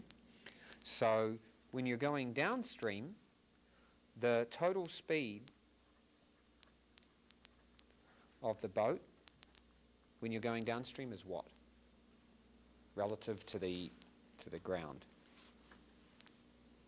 The boat is traveling at speed, let's say the boat is traveling at 10 meters a second relative to the water, and the water is traveling at 20 meters a second relative to the bank. So relative to the bank, how fast are you moving? We'll go through an example of this. The boat speed, let's say, is 10 meters a second, and the water is going at 20 meters a second. So this is the water, the speed of the water relative to the bank, and this is the speed of the boat relative to the water. So my question is, what's the speed of the boat relative to the bank? Put it in a different way. Okay? I just got the boat and went. Okay. All right. So here's a different question. Okay. If the boat was not moving relative to the water, so its speed is 0. So let's imagine the boat's speed is 0. And you put a boat into the river. How fast is the boat moving relative to the bank? 20, right? You just sit in there, you're going to go with the flow. Okay. If you are now moving faster than that in the direction of the stream, okay? So if you're just sitting in the boat, not moving at all, okay? let's come back here. So if you were just sitting in the boat, not moving at all, then you would be flowing at the same rate as the flow of the water. But now you're moving faster than just the water, right? You're moving relative to the water at 10 meters a second. So the water is flowing at 20 meters a second relative to the bank, and you are now flowing at 10 meters a second. You add those, wouldn't you? Right? Okay. So therefore, how fast is the speed of the boat? 30 meters a second. You add them. Okay. So therefore, in terms of variables, because we don't know what either of them is, isn't it W plus B? Is the total speed of the boat when it's going downstream. Does that make sense to everybody? Anybody have any questions about that? That you add up those two speeds. The water speed and the boat speed is how fast you're going. Now, if you'd ever wondered, if you've ever flown on...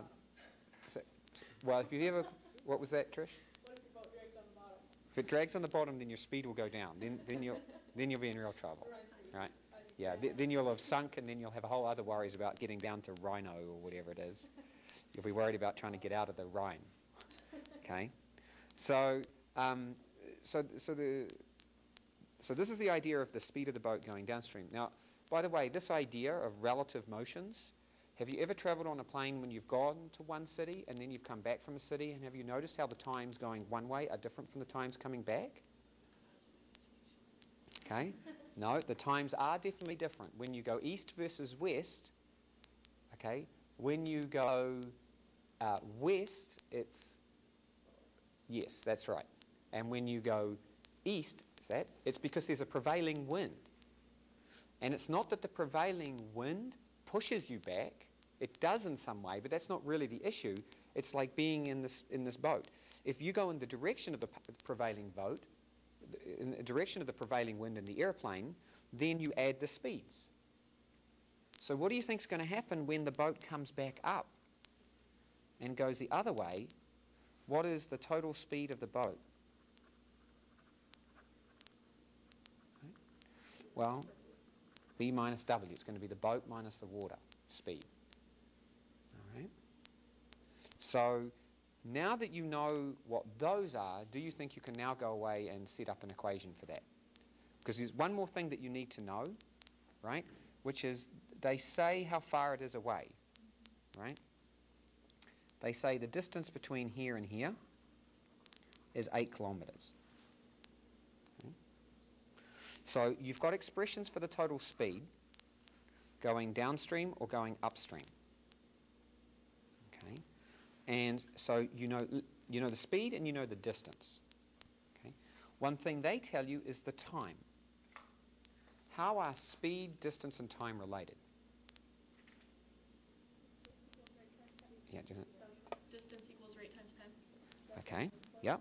Distance equals rate times time.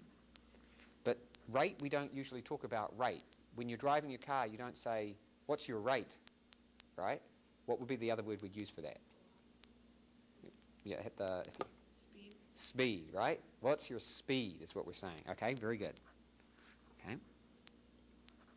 And the reason I'm saying rate versus speed is because rate is a generic word that can work for anything. In other words, rate is how quickly per second. So for example, a rate could be gallons per second. That's a rate. And speed, kilometers per second, miles per hour. Those are all rates. Rate is a generic term, but we're talking specifically with distance and time, so that's why we need to say it's it's speed, I should say. Okay? So good. Distance is speed times time. So what that means is, let's call distance D and speed V and time T. So I can rearrange this to say that time is distance over speed.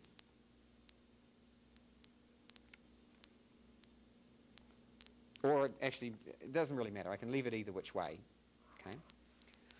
So what happens then, if you look at this problem, right, you know the total speed of the boat downstream. So you just look at this. Do I know, let's go to downstream. Whoopsie daisy, getting off the screen here.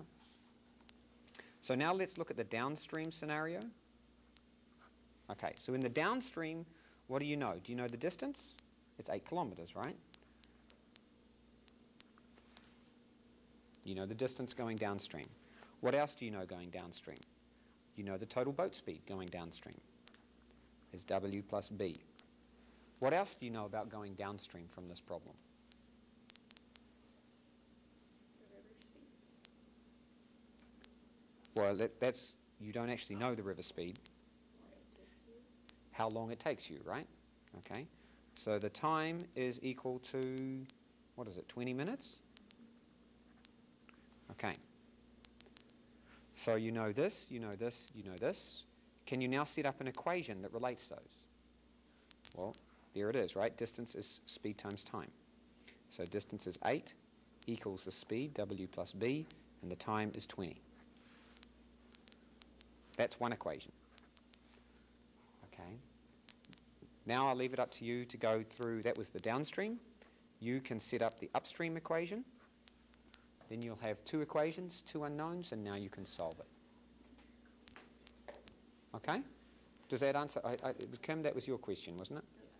Okay. All right. There you go.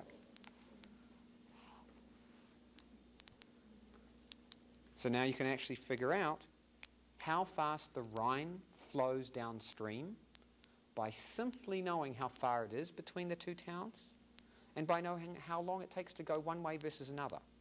So actually with aeroplanes, you could do exactly the same thing.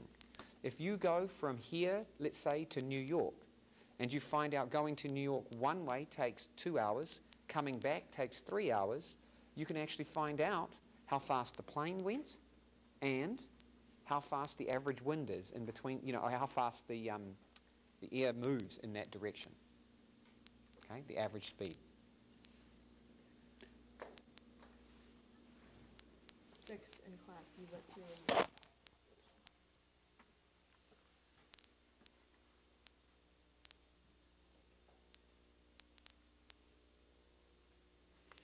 Okay, so the question is, this was problem number 4 and problem set number 2, is that correct? Yeah. And it was number 1 on page Okay. 18. Number 1 on page 18. Okay, so let's just have a quick look. And so, okay, so here's my question for you, Trish. Is these are the same equations or different? Yeah, they're the same thing. Yeah. It's just when I did it last night, I went through and Yeah. I got the matrix, the reduced row echelon form. Mm-hmm. And then I tried to figure out what the actual decimals were that would make that true. Okay. Here's the issue for me that It I'm was a having. lot of work. Well, that's what I'm, because you see, I think you've got down here, and this is your same RF, right? Right. And then you've got x1 minus 10x3 is that. You then make this the first, then this one the second. Okay. Now, my suggestion would be to probably do these if you can underneath each other, like I did this morning. You know what I mean? Okay. Like, do you have a pencil there? I Oh, have okay, that. you pen. Okay. Yeah, try to do them underneath, because when you see them underneath each other, it's easier to go to here. However works for you is fine. Okay. It just, because what happens is you get more variables, it sometimes gets even harder. And then you put it down here, and then this looks fine to me. This is exactly what you want to do. So Okay. you don't want the numbers. Well, the question is, for me, is this I get, and I agree with this. Where my question is because you did the same, you had the same equations to start off with. How did you solve I solved, for x3? 'Cause yeah, and then substituted in for each other. Just did a lot of stuff. I think what happened is somehow you solve for x3 when x3 is not solvable because it's any real number. Okay, Do you know what I mean? but these work. No, they will work. Okay. Yeah, and what's happened is somewhere along the way, and that's what I'm actually curious. I'm going to try to find somewhere along the way. Okay, so I get that's what x3 is. Yep, I solved for x3 in all of them, and I figured if this equals x3 and that is x3, then those have to be equal to each other. Okay, and then you say how x1 is related to x2. But then, and then... And then I think I substituted in for x2 Yeah. up here. Right, and then so you give, okay, so you put it back in there. Ah, okay, yep. So you put x2 back in here, and then you have two equations and two unknowns. Yeah. Because you have an equation in x1 and x3 and x1 and x3 again, right? Yep. Okay. And then I started over. And then you start over again. What happens there is you can use one equation in another equation, but you can't, how can I say it? You use both of them to get one equation, and then you put it back into both of them again. So you actually somehow gave yourselves three equations in that process of doing it. What's probably happened is somewhere along the way, and it's hard to tell where, that somehow you kind of, there's an implicit assumption going to be there somewhere that a 0 has come in that maybe shouldn't have, or a 1, and then that's kind of led through the things. Did you ever have to divide? No, it doesn't look like you had to divide by x3 or anything. The problem is that what you've done is combine them, and what you can do is if you have two equations, what you can do is you can put one into the other, or the other into that, but you can't combine both of them and then actually end up with 1, 2, 3, and then end up with three equations, because then what that will happen is it will give you a definite answer, because then you're going to have three equations and three unknowns. Yep.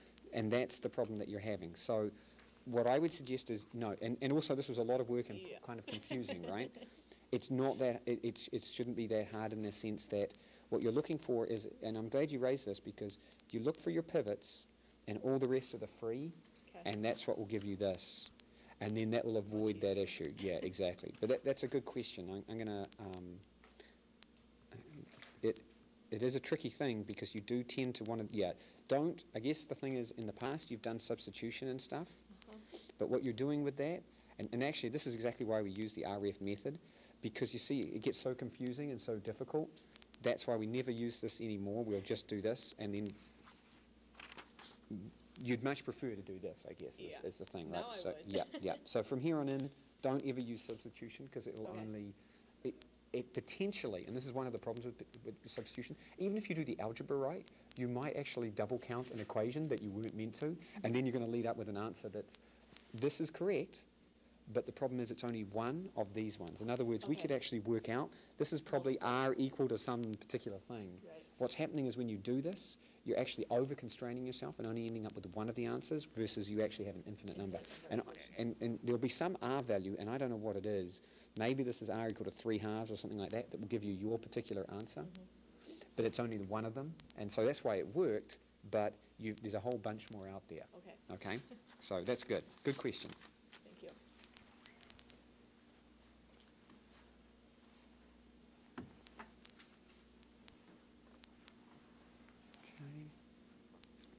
Okay. Michelle, you doing all right out there?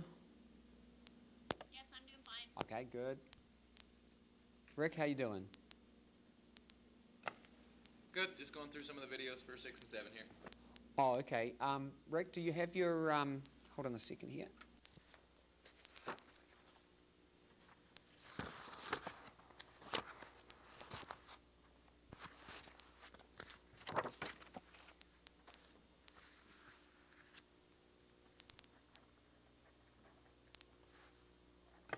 It was number 7 on problem set 2, where we had to do page 20, number 37.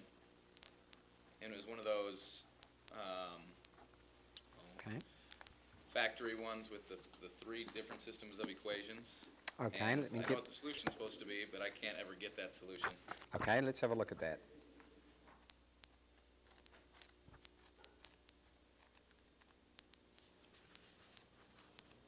Okay.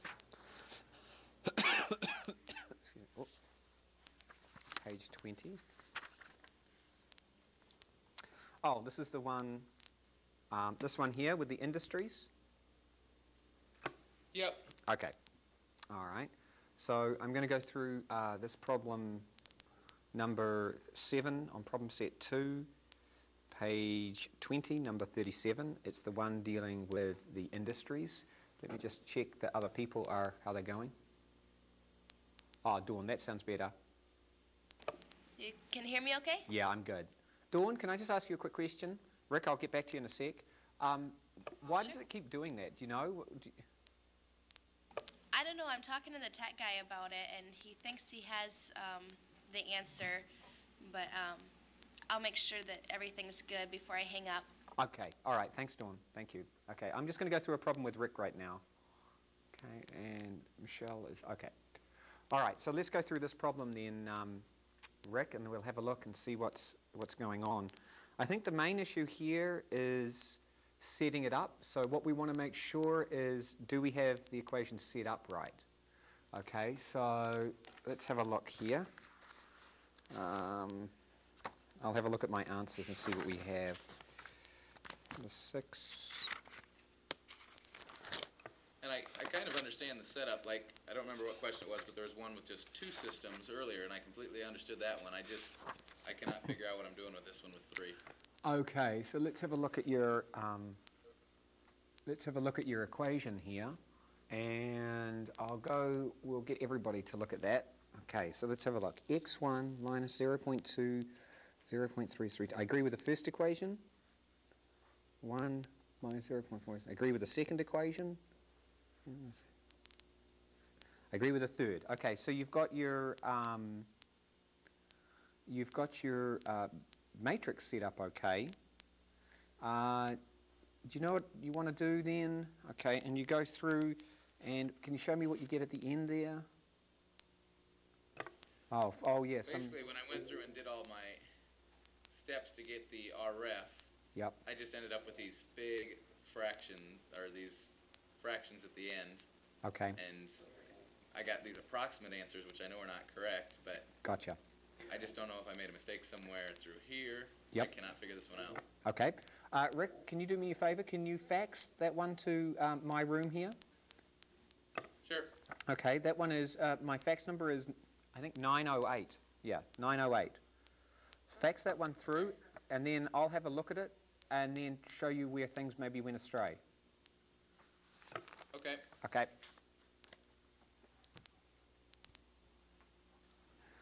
Okay, Rick, here we go. Let's see if I can zoom in a little bit here. Hold on, let me zoom out a little.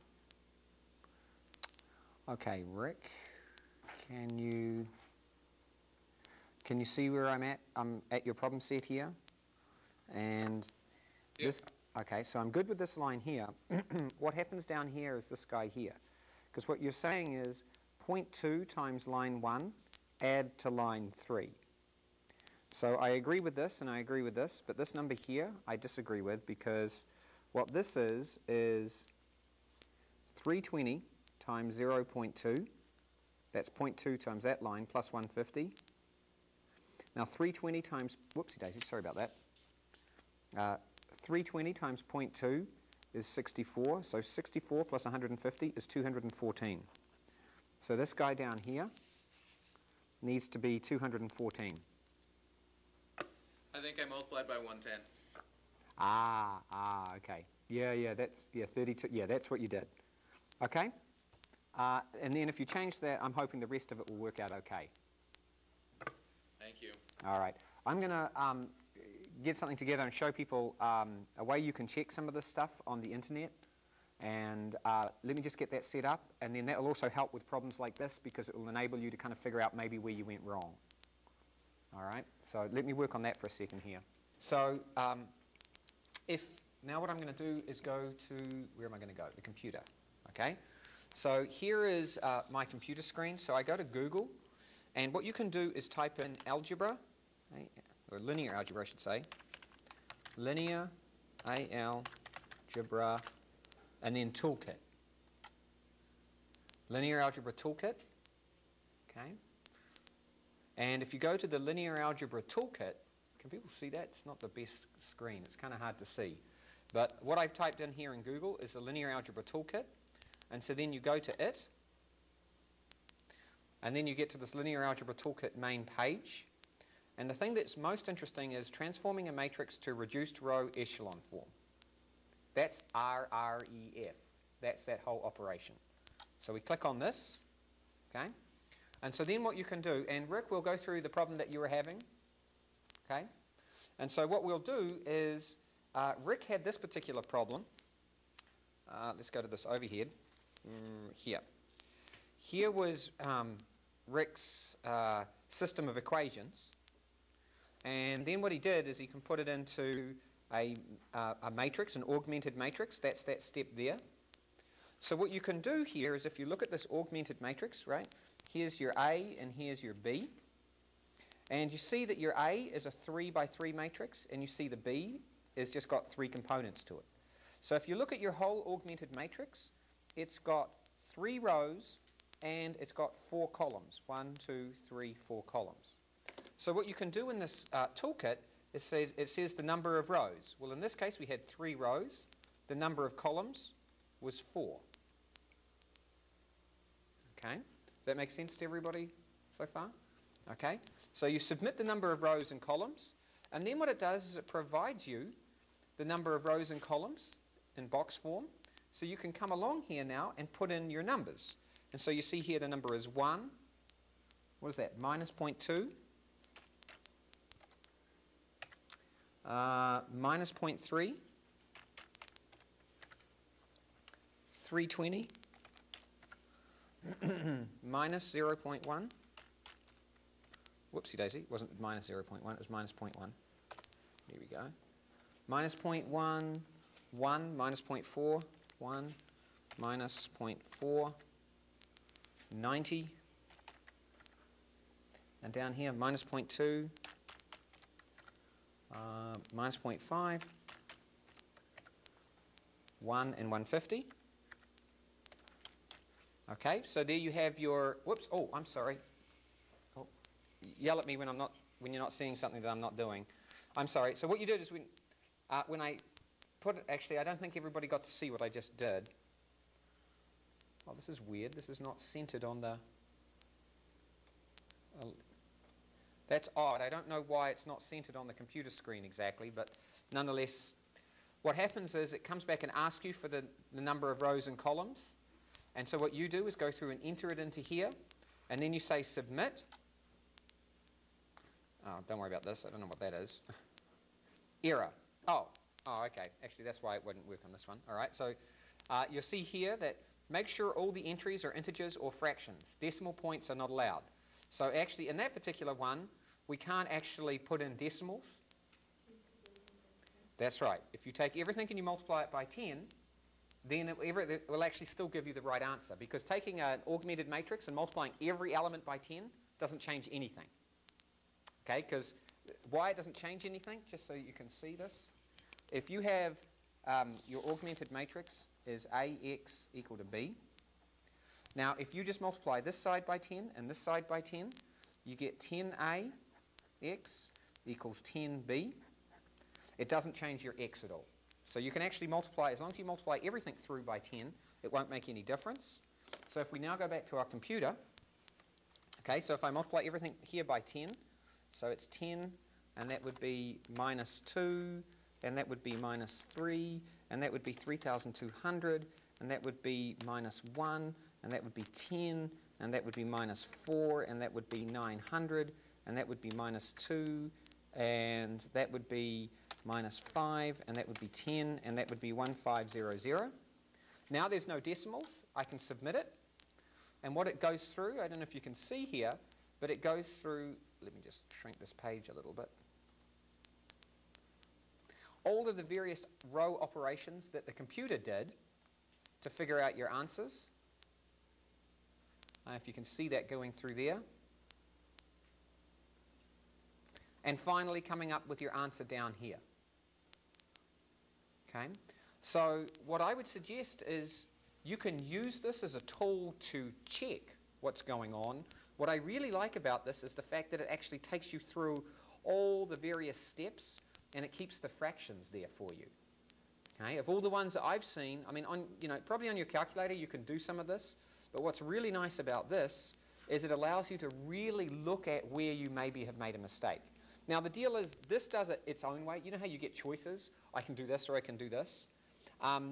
This particular process, I think, follows what the book does and what I suggest the most closely. In other words, it always tries to get, you see here how it's got like 49 over 5? What it will try to do is make that 49 over 5 into a 1 straight away before it deals below. In other words, this process here follows exactly what I've been teaching you how to do these problems. You see, there are kind of quick ways that you can do things that I haven't been teaching you. I've been teaching you more of a systematic approach. And part of the reason is for that is because when you come to things like that are systematic, it makes it very easy to see where maybe you've made a mistake. Okay? Now, in the test, you're not going to have access to this. So my advice is don't rely on it. But what I would do is say, this is a way you can check your answers to see if you've got them right or not. And these are particularly helpful, and let's just go back. Like, for example, when you want to invert matrices, right? So if you want to do a matrix inversion, you know, like you've got the matrix, you know, 3, 2, 1, 1, right? And you want to find its inverse. The way you find its inverse is by setting this equal to I2, right? So that's 3, 2, 1, 1, and then you set up an augmented matrix like this.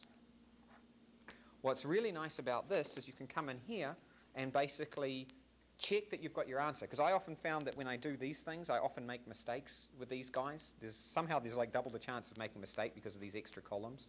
So what you can do is, let's say I'm trying to find out what x is, and I have to take this and I have to find the row-reduced echelon form of this augmented matrix. Then what I can do is I can come back to the computer and say, well, okay, it has, well, let's go back, sorry a bit. How many rows do I have? I have 2 rows. And how many columns do I have? 4 columns. Okay. 2 rows, 4 columns. I come back to the computer. Number of rows is 2. Number of columns is 4. I submit it. I come in here. I go 3, 2, 1, 0. I go 1, 1, 0, 1. I submit. And bang. Out comes your answer right away. Down here. Okay, and I can go back to the overhead. So now I can actually write this down just reading off that computer screen. 1, 0, 0, 1, 1 minus 2 minus 1, 3, and then that will actually give me my A inverse right there. Okay, so my advice is use this for checking purposes. And then that way you can figure out where you've made a mistake. And I think, Rick, for yourself, something like that would have been really helpful, right? That would have saved a lot of time. That would have saved a lot of time. So you can use that from here on in. As I said, what I want to do is, I kind of don't like to introduce it right at the beginning because then people just want to go straight ahead and just use it. And then that doesn't help you in the tests. So my advice is do it properly. Just use it as a tool to help check what you're doing. Okay? And as we go through the course, we're doing a lot of these, ref things. So it's nice to have something that just checks that that part of it is right for you. Okay? But in the first test, what we're really trying to check is, do you know how to manipulate matrices, add, multiply, all the rest? And then can you do this ref thing? Okay? And solve systems of equations and matrix equations. That's what the first test is all about. Okay. Any questions about using that and how that works? This linear algebra toolkit thing, this is the best thing I've ever seen because I've never seen anything that really takes you through and says, this is what you did, and puts it in English, right? I mean, that's often the problem with these things, is they don't often put them in English. Whoa. Hold on a sec. Oh, okay, I lost you out there, Rick. Okay, so that's what I really like about this. It puts it in English. It keeps the fractions for you. It's about the best one I've ever seen that's out there, so give that a shot. Most of them out there just say, oh, here's your input, here's your output, and they don't really help you debug what's going on. Okay? All right, good. Anybody else got any questions at this stage? Rick, you're good. Dawn, are you doing all right over there? Okay. Michelle, you doing okay? Did you get your stuff scanned in? Yes, I sent it to you. Okay, I'll have a look. Thank you. Okay, how are we doing here in Fayette? Good? Okay.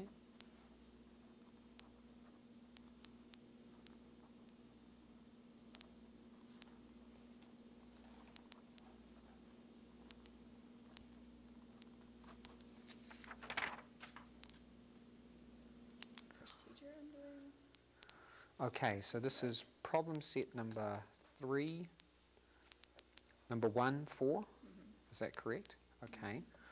Let me just have a look and see what that problem is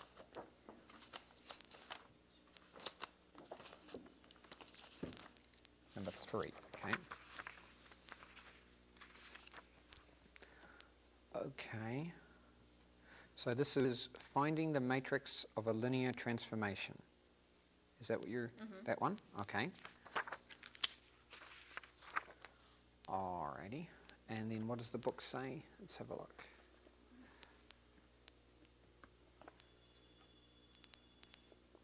This one here? Yeah. Okay. Find the matrix of the linear transformation. Oh, okay.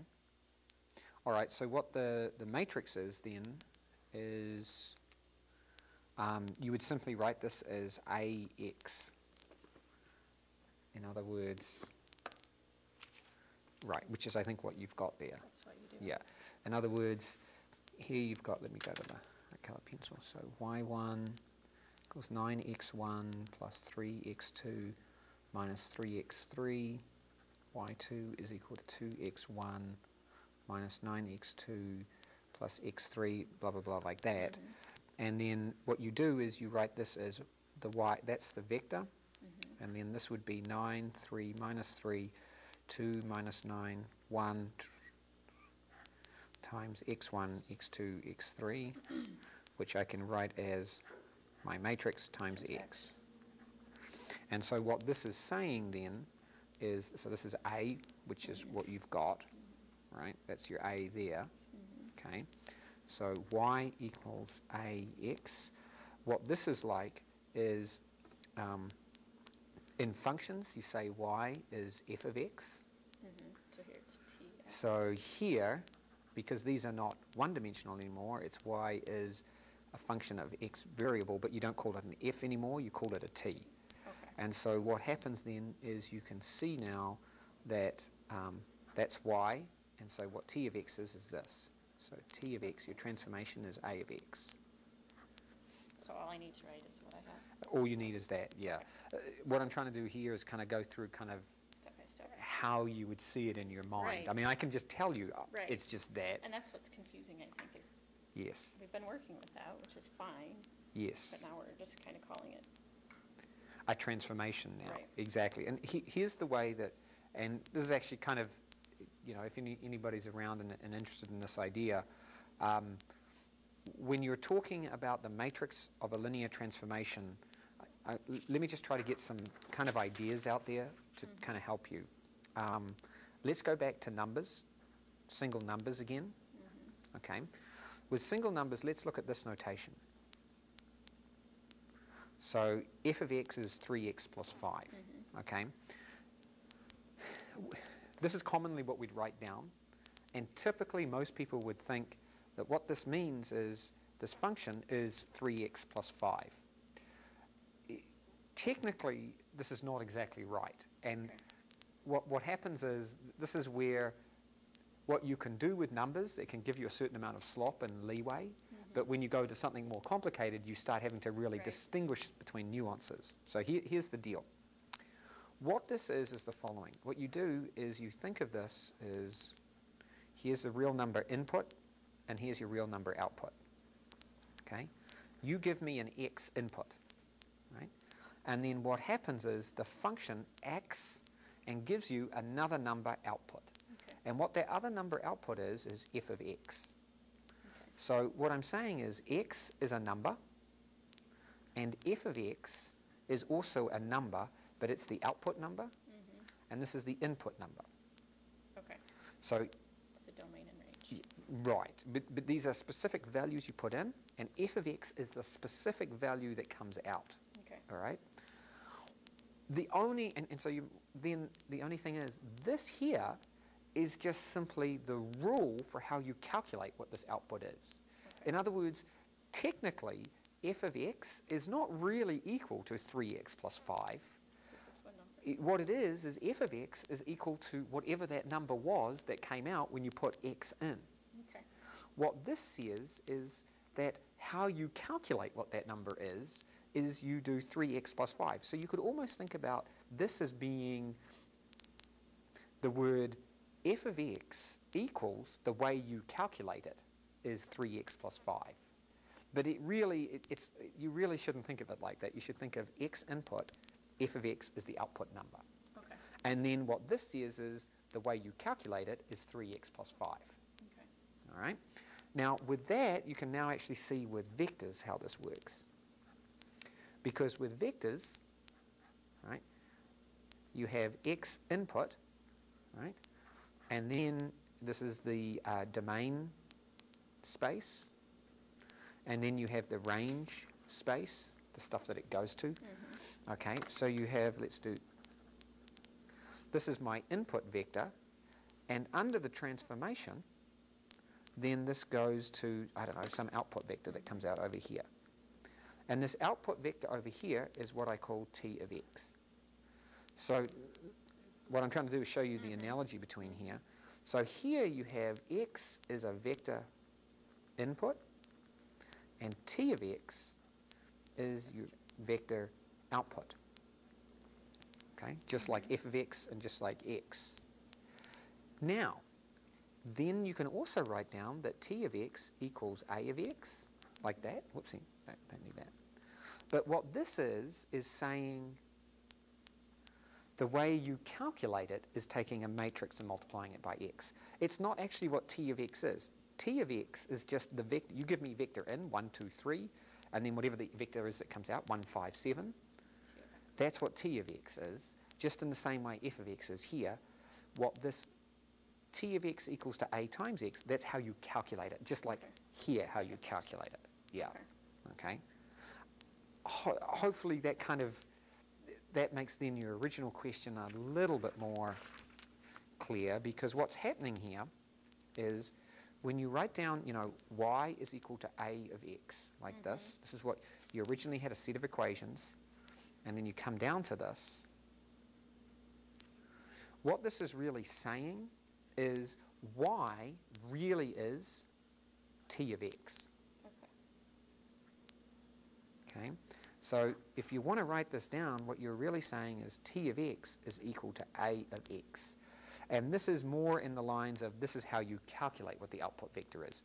Here's your input vector. How do you figure out your output vector? This is how you calculate it. It's a times x. Okay. I don't know if that kind of, I know that was a little bit long-winded, but... No, yeah, it helps. It's, yeah, I don't know why it's confusing. It just is. But I mean, I got that, so it made sense, and I was obviously thinking about it correctly, so. Yeah, as I said, the way to think about it is that this is a calculation identity, saying that t of x is a times this, and X, and that's my a. Yeah, and there's your, and so then this is the matrix that represents what that transformation is. Okay. In other words, when they say represents, it's, this is the matrix that you need to do to calculate it. Okay, just like in our 1D, f of x What did you need has, to calculate? that's right, has nothing to do with actually that it's 3x plus 5. It is whatever the rule is that assigns this number to this number. The way you happen to do that for any number is this, 3x plus 5. And that's the analogy there. Okay. Okay. So the next one was 6, and it asked, is this transformation linear? And I said no.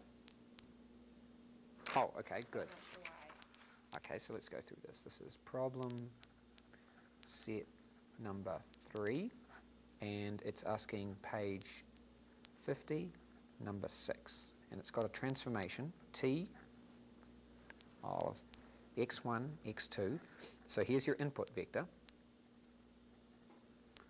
That's x, right?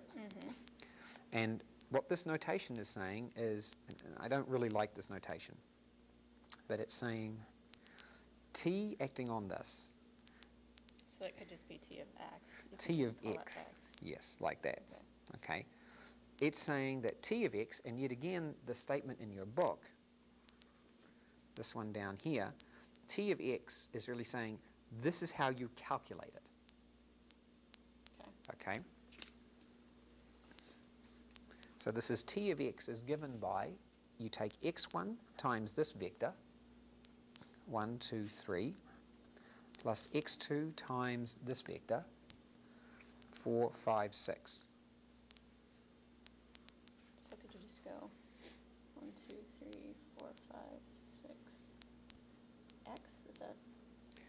Right. Well, Same thing. is I it mean, the same? doesn't Well, answer my question really, but no, that's fine, but that's a good question, right? So, okay, so Michelle has asked, is this the same as this? Okay.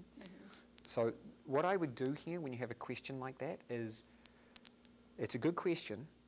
Go through the steps of algebra to see if you can answer that. So what I would do here is the following. In other words, what this has said is, here's my calculation rule. Okay. X is my input, and remember x here is a two-dimensional x1, x2. If you put in a certain x, you get out this.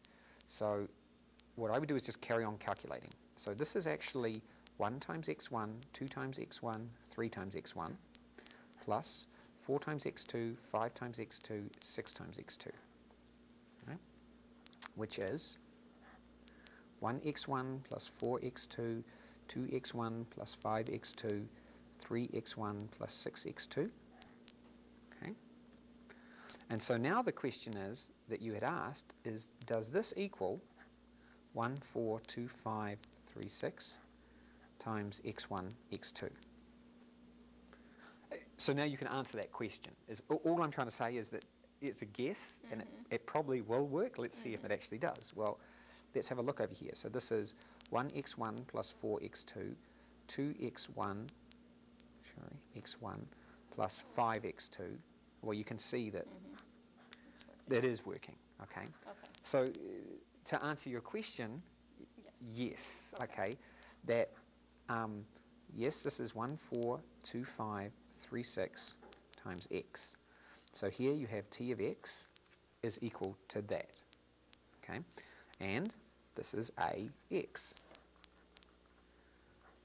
like that. And there's your matrix that tells you how to calculate your output. Here's your output. Here's your input vector. And is it a linear transformation? It is linear because it can be represented as a matrix times a vector. so the only way it wouldn't be linear is if you had something like t times something, something, something, if you had a free variable. Well, yeah, let me come back to that in a second. Let me just, I have to answer this.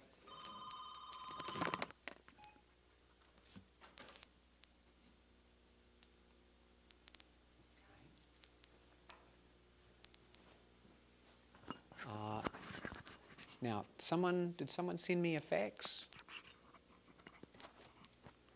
Is that Dawn? Was that? I just did. Did it come through? It's thinking right now. Yep, it's coming through, so that's good. Thanks, Dawn. Yep. Okay. Is that two-sided then? Oh, it'll only come out one-sided. Did you put on front and back? I did, so I'll send the back side. The back side of it, yep. Well, I'm guessing, yeah, that's probably what happened. Yeah, it's only coming out one-sided, so my guess is, yeah, do the back side of everything as well. Okay. All right, Michelle, where were we at? Okay. So I said, when is it not linear? When it's not linear, And I said, when it has free variables is what I'm guessing. this wouldn't have free variables. You're saying something like r? Right. Yeah, that wouldn't, No. yeah, I agree, that would not be linear. That would not be So something. that's what I would look Yeah. for, is if it has. Well, more importantly, what you'd look for is something like this, ax plus, say, 3, 2, 1, or 3, Okay. 2. The moment it is a matrix times your input vector plus some offset, it is not going to be linear anymore. Okay. Any time there's an offset or free variable.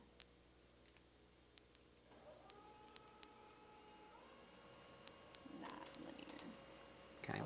And I think that's sort of what I was thinking there, but when I wrote it out, I didn't see that. Let me show you, Michelle, you asked a very good question, is when is a function or a transformation not linear? Right, that's really one of the questions you're asking. And it's like, well, okay, what do I mean by linear? Okay, with single numbers, what does linear mean?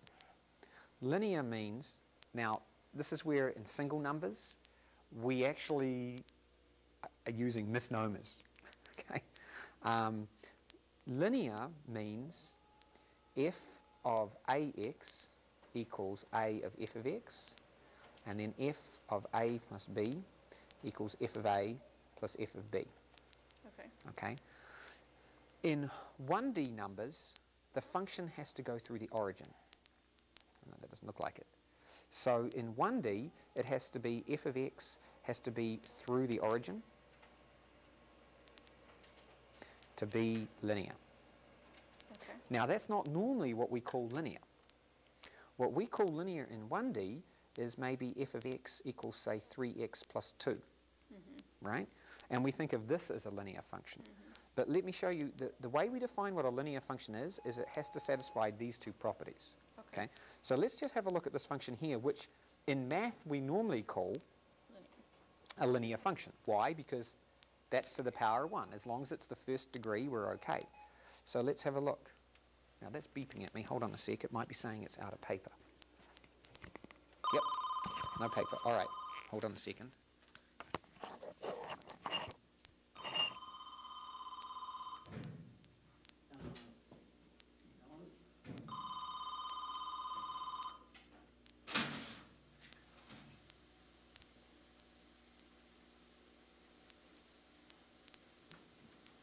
Can we look in those cupboards back there, maybe? Yeah, she said it was right under.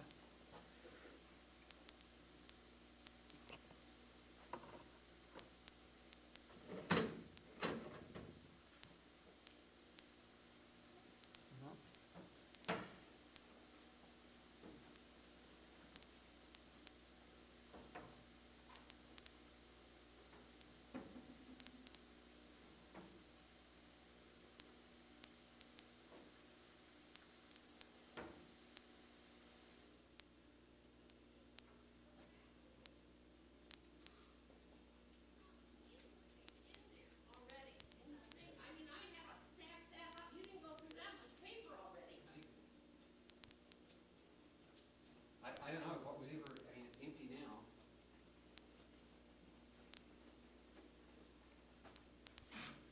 I don't think we went through that much. I've only gone through. Oh my gosh, because I thought I put about this much paper in there.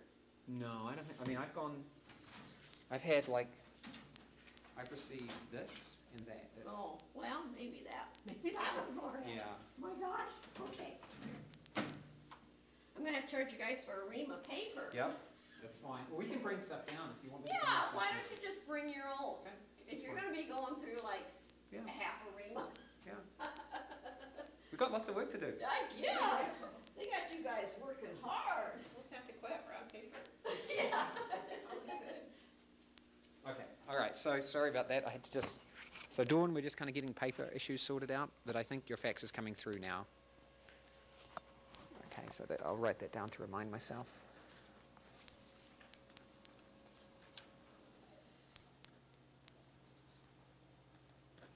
Okay. Okay, so let's have a look at this function here is what we'd normally call a linear function with numbers. Okay, let's see if it satisfies these properties. So f of ax is 3 times ax plus 2, which is equal to, if I pull the a out the front, I get a, 3x, and then plus 2. But you see, I can't write this down as a times 3x plus 2. That's not equal to that. So it's not linear. So it's actually not linear in the way that in this class we call linear. Okay.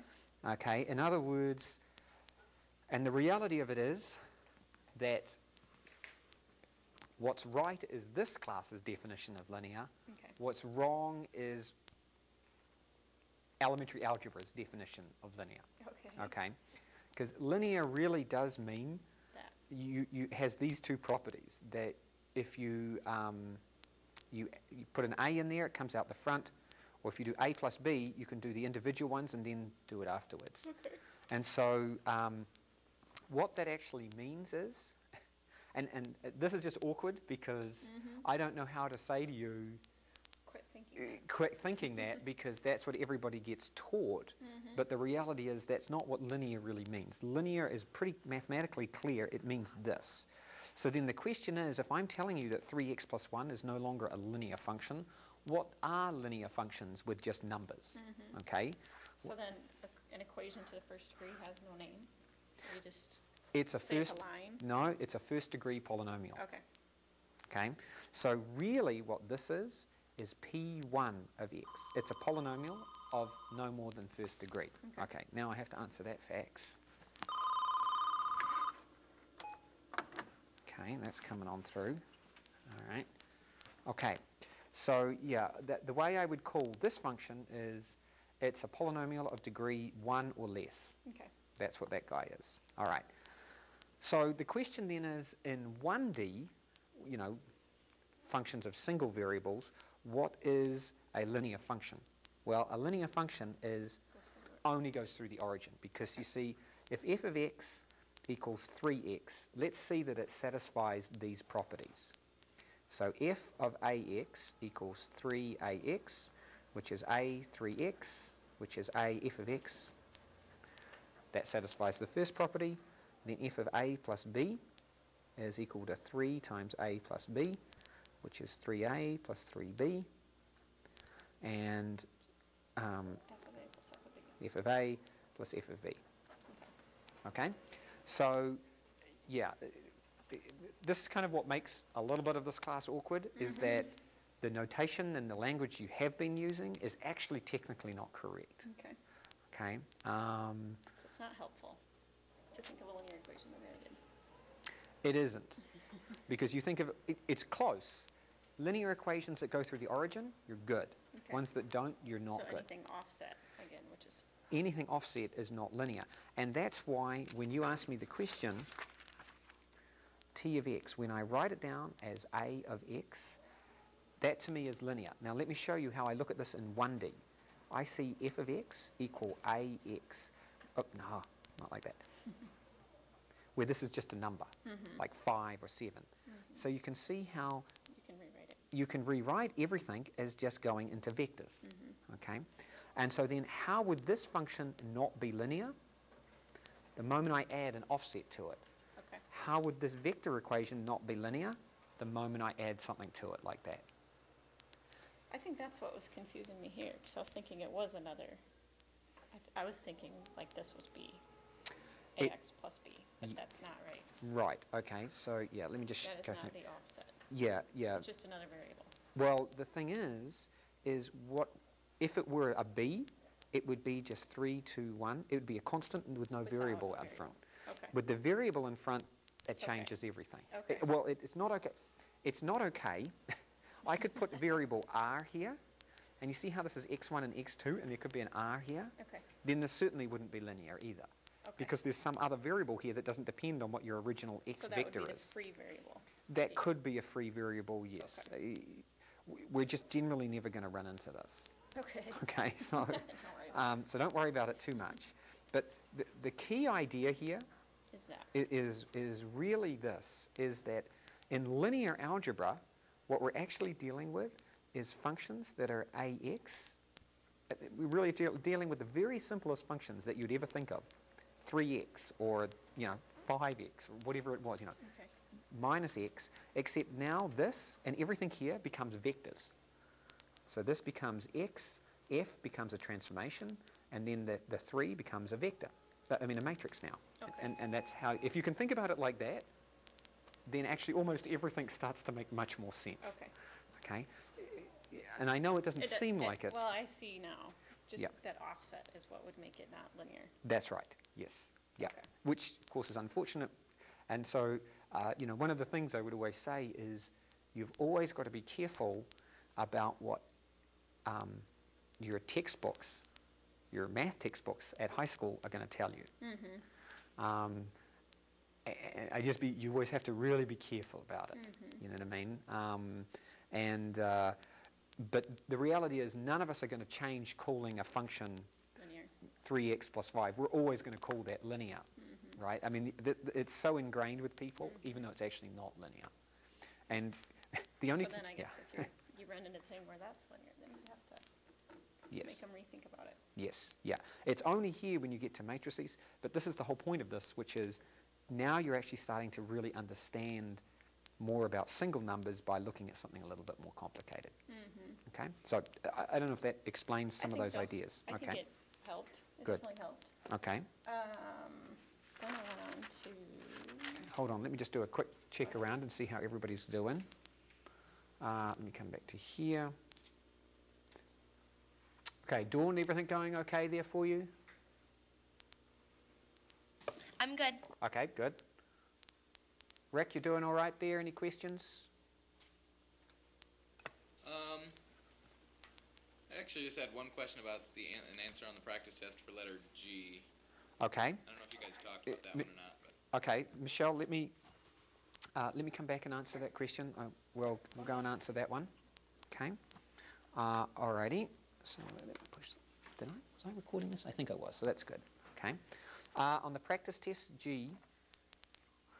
Okay. Whoopsie daisy. Let me get the overhead. This one here. Oh, okay. Hold on. Let me. Okay. G is -1, 2, -4, 1, 2. Oh, okay. Good question, Rick. Okay. So, yeah, everybody can see this one. So this is for question G, that when you do M dot P, the M and the P are they're not transformed, right? Like M, if M was a column vector times a row vector, then you could kind of multiply this out and it'd all work. But M dot P says, I don't care whether you're a row vector or a column vector. You just simply multiply the first two components together, the second two, the third two, and then add them up. In other words, okay, I have this, whoopsie daisy, wrong thing, sorry, there we go. I have M dot P. And what's M? M is 1, -1, 2, -4, dot P, which is 1, -2, 4. It doesn't actually matter that they're a row vector or a column vector or a column vector or a row vector. The only thing that's really important is that they're vector-vector. That's what the dot product does. The dot product says, I don't care. I don't care if you are a row or column vector. They only want vector. Because you see, whether it's a row or a column vector, the first and the first is well defined, so you don't really care. Okay, so so what happens here is you just simply go -1 times -1 times 1 plus this times this, 2 times -2, and then this times this, and then you add that up, and that's how you calculate it. Rick, does that kind of help you out there? Yes, it does. I was thinking the dot product, you always transpose the first one, but it doesn't matter then. It's just vector and vector. Yeah. In matrix multiplication, you absolutely need to have the right, this way and this way. You know what I mean? You need to have the rows and columns working correctly. What the dot product does is the dot product can be written as a matrix multiplication as long as you've got it right, but it also doesn't have to be. And that's the specific thing about the dot product. The dot product says, I don't care whether it's a row or column vector coming in, just as long as you give me two vectors, I know how to work out the answer. So you can imagine that the dot product is kind of less sensitive than matrix multiplication in that way. Okay? The thing is about the dot product, all it needs is that you've got to have two vectors that are the same size. You can't have one with 3 components and one with 2. That's not going to work. That's actually why, in some sense, why we actually even use the dot product, is because it doesn't matter whether you've written them as rows or columns. You're just saying whatever the vectors are, I'm going to do whatever. Whereas with matrices, because the deal with a matrix, right, is that if you have a matrix like this, 1, 2, 3, 1, 2, 3, something like that, these two matrices, well, this will work with matrix. If considering vectors as matrices, this will work. But this won't work if you consider them as matrices. If you consider them as a dot product, that works and that works. It's just kind of a less sensitive way of making sure that you can do things. And for that reason, in some ways, I am a little more reticent about the dot product, because it doesn't make you formally keep doing the same thing each time. Do you know what I mean? And it can be a little bit confusing. But if you're sensitive to that and you kind of know it, you're good to go. Hopefully that answers your question. Yep, that helped. Okay, good. Thank you. All right. Let me just go back to Michelle. Michelle, you doing all right there? Yes, I'm doing fine. Okay, good. Okay. Okay, so Michelle, back here in Fayette. What question did you have now, I guess?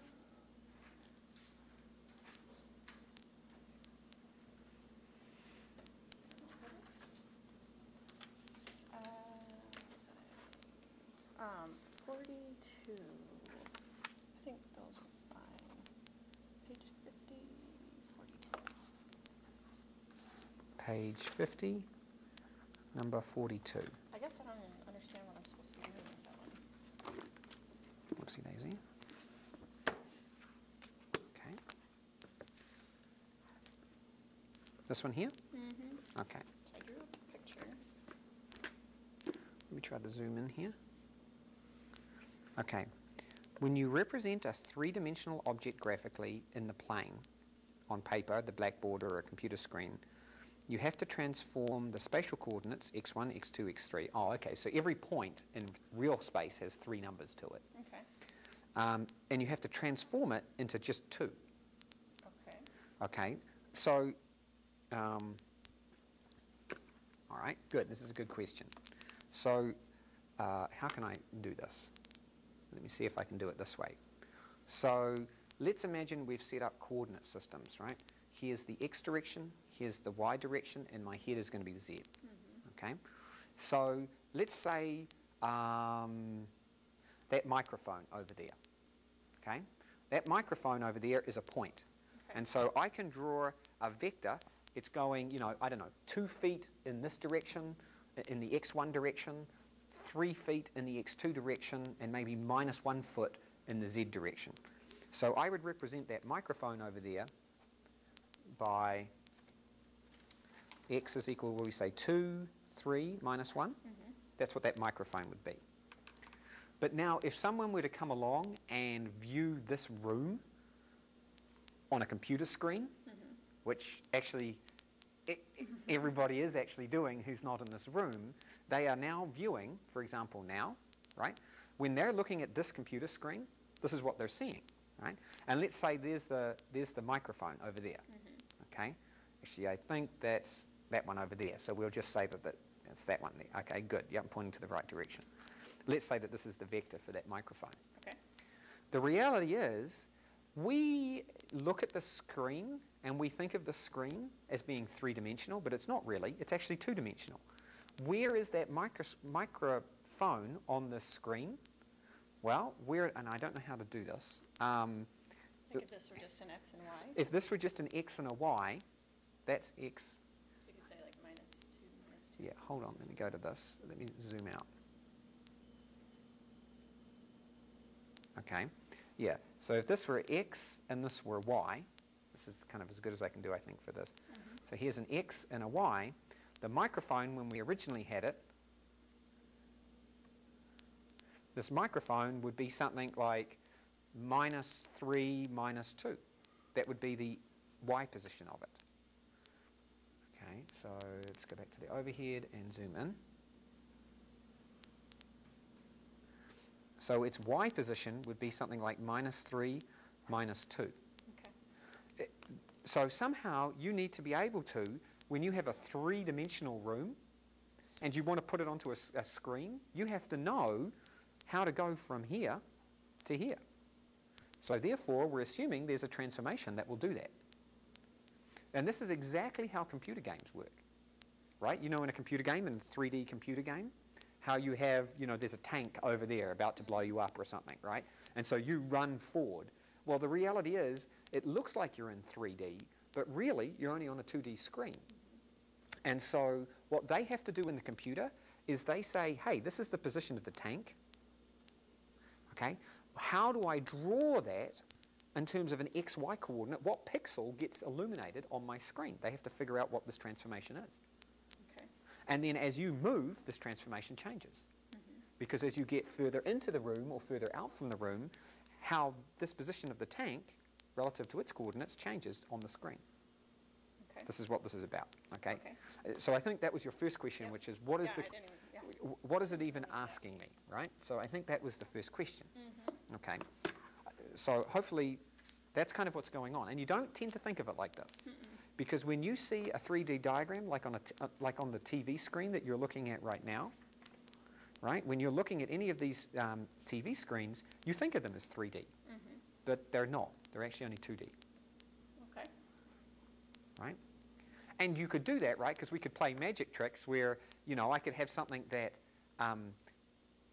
I could do a magic trick where I could take maybe a photo of you and shrink it down, and then I could put it on this TV screen, and it would look like that we could actually, how can I say this? It could look like we could actually be the same size and go through each other, except because it's 2D, we're actually not. If I change the size of you and then put it on the screen, nobody would know the difference of that. Because it would look like you were either closer to the camera or further away from the camera. Yet in reality, you're smaller and closer or bigger and further away. That's why there's pictures, people like standing by next to something that's tall, but they're actually farther away, so it looks like they're the same height. Yes. Good point. Right, on pictures. That's a very good way of looking at it. Yep. Okay. So this is what this is about. Okay. Okay. That helps. Okay, so now what they're saying is when you represent a three-dimensional object, let's go over to the overhead. When you represent a three-dimensional object graphically in the plane, you take these coordinates and you've got to put them into x and y, which is the two. They're giving you an example here of what you can do. Use this transformation to represent the unit cube with corner points this. Okay, so let's just go through this example. Okay, so they've given you a transformation. Let me get a clearer piece of paper here, maybe. I guess it doesn't. So my T of x is A of x, and the A matrix is minus 1/2, 1, 0, minus 1/2, 0, 1 times x. Now x here, by the way, is x1, x2, x3, like that. Okay. Okay, and you notice how this is a 2 by 3 matrix multiplied by a 3 by 1 matrix. You're going to get out a 2 by 1 matrix, which makes sense. You're going to get the xy coordinates out. All right. So here are they've given you the points of the cube. Now I'm going to try to obviously draw this in 3D of what are the corners of a cube, a unit cube. So I'm going to put 1 here, 1 here, 1 up here, minus 1 back here, minus 1 here, and minus 1 under there. Okay, those are my coordinates. So the points on my cube are, here we go, 0, 0, so that's 1. X is 1, 0, 0, that's another one. So this is a vector 1, 0, 0, right, that's that going out there. And then another one is 0, 1, 0, so that means 0 in the x1 direction, 1 out in this direction, and none up and down, so that's out to here. This is 0, 1, 0. Yep. Okay, and you can see how all the rest of them, there's this point 0, 0, 1, which would be up here. And then there'll be another one over here.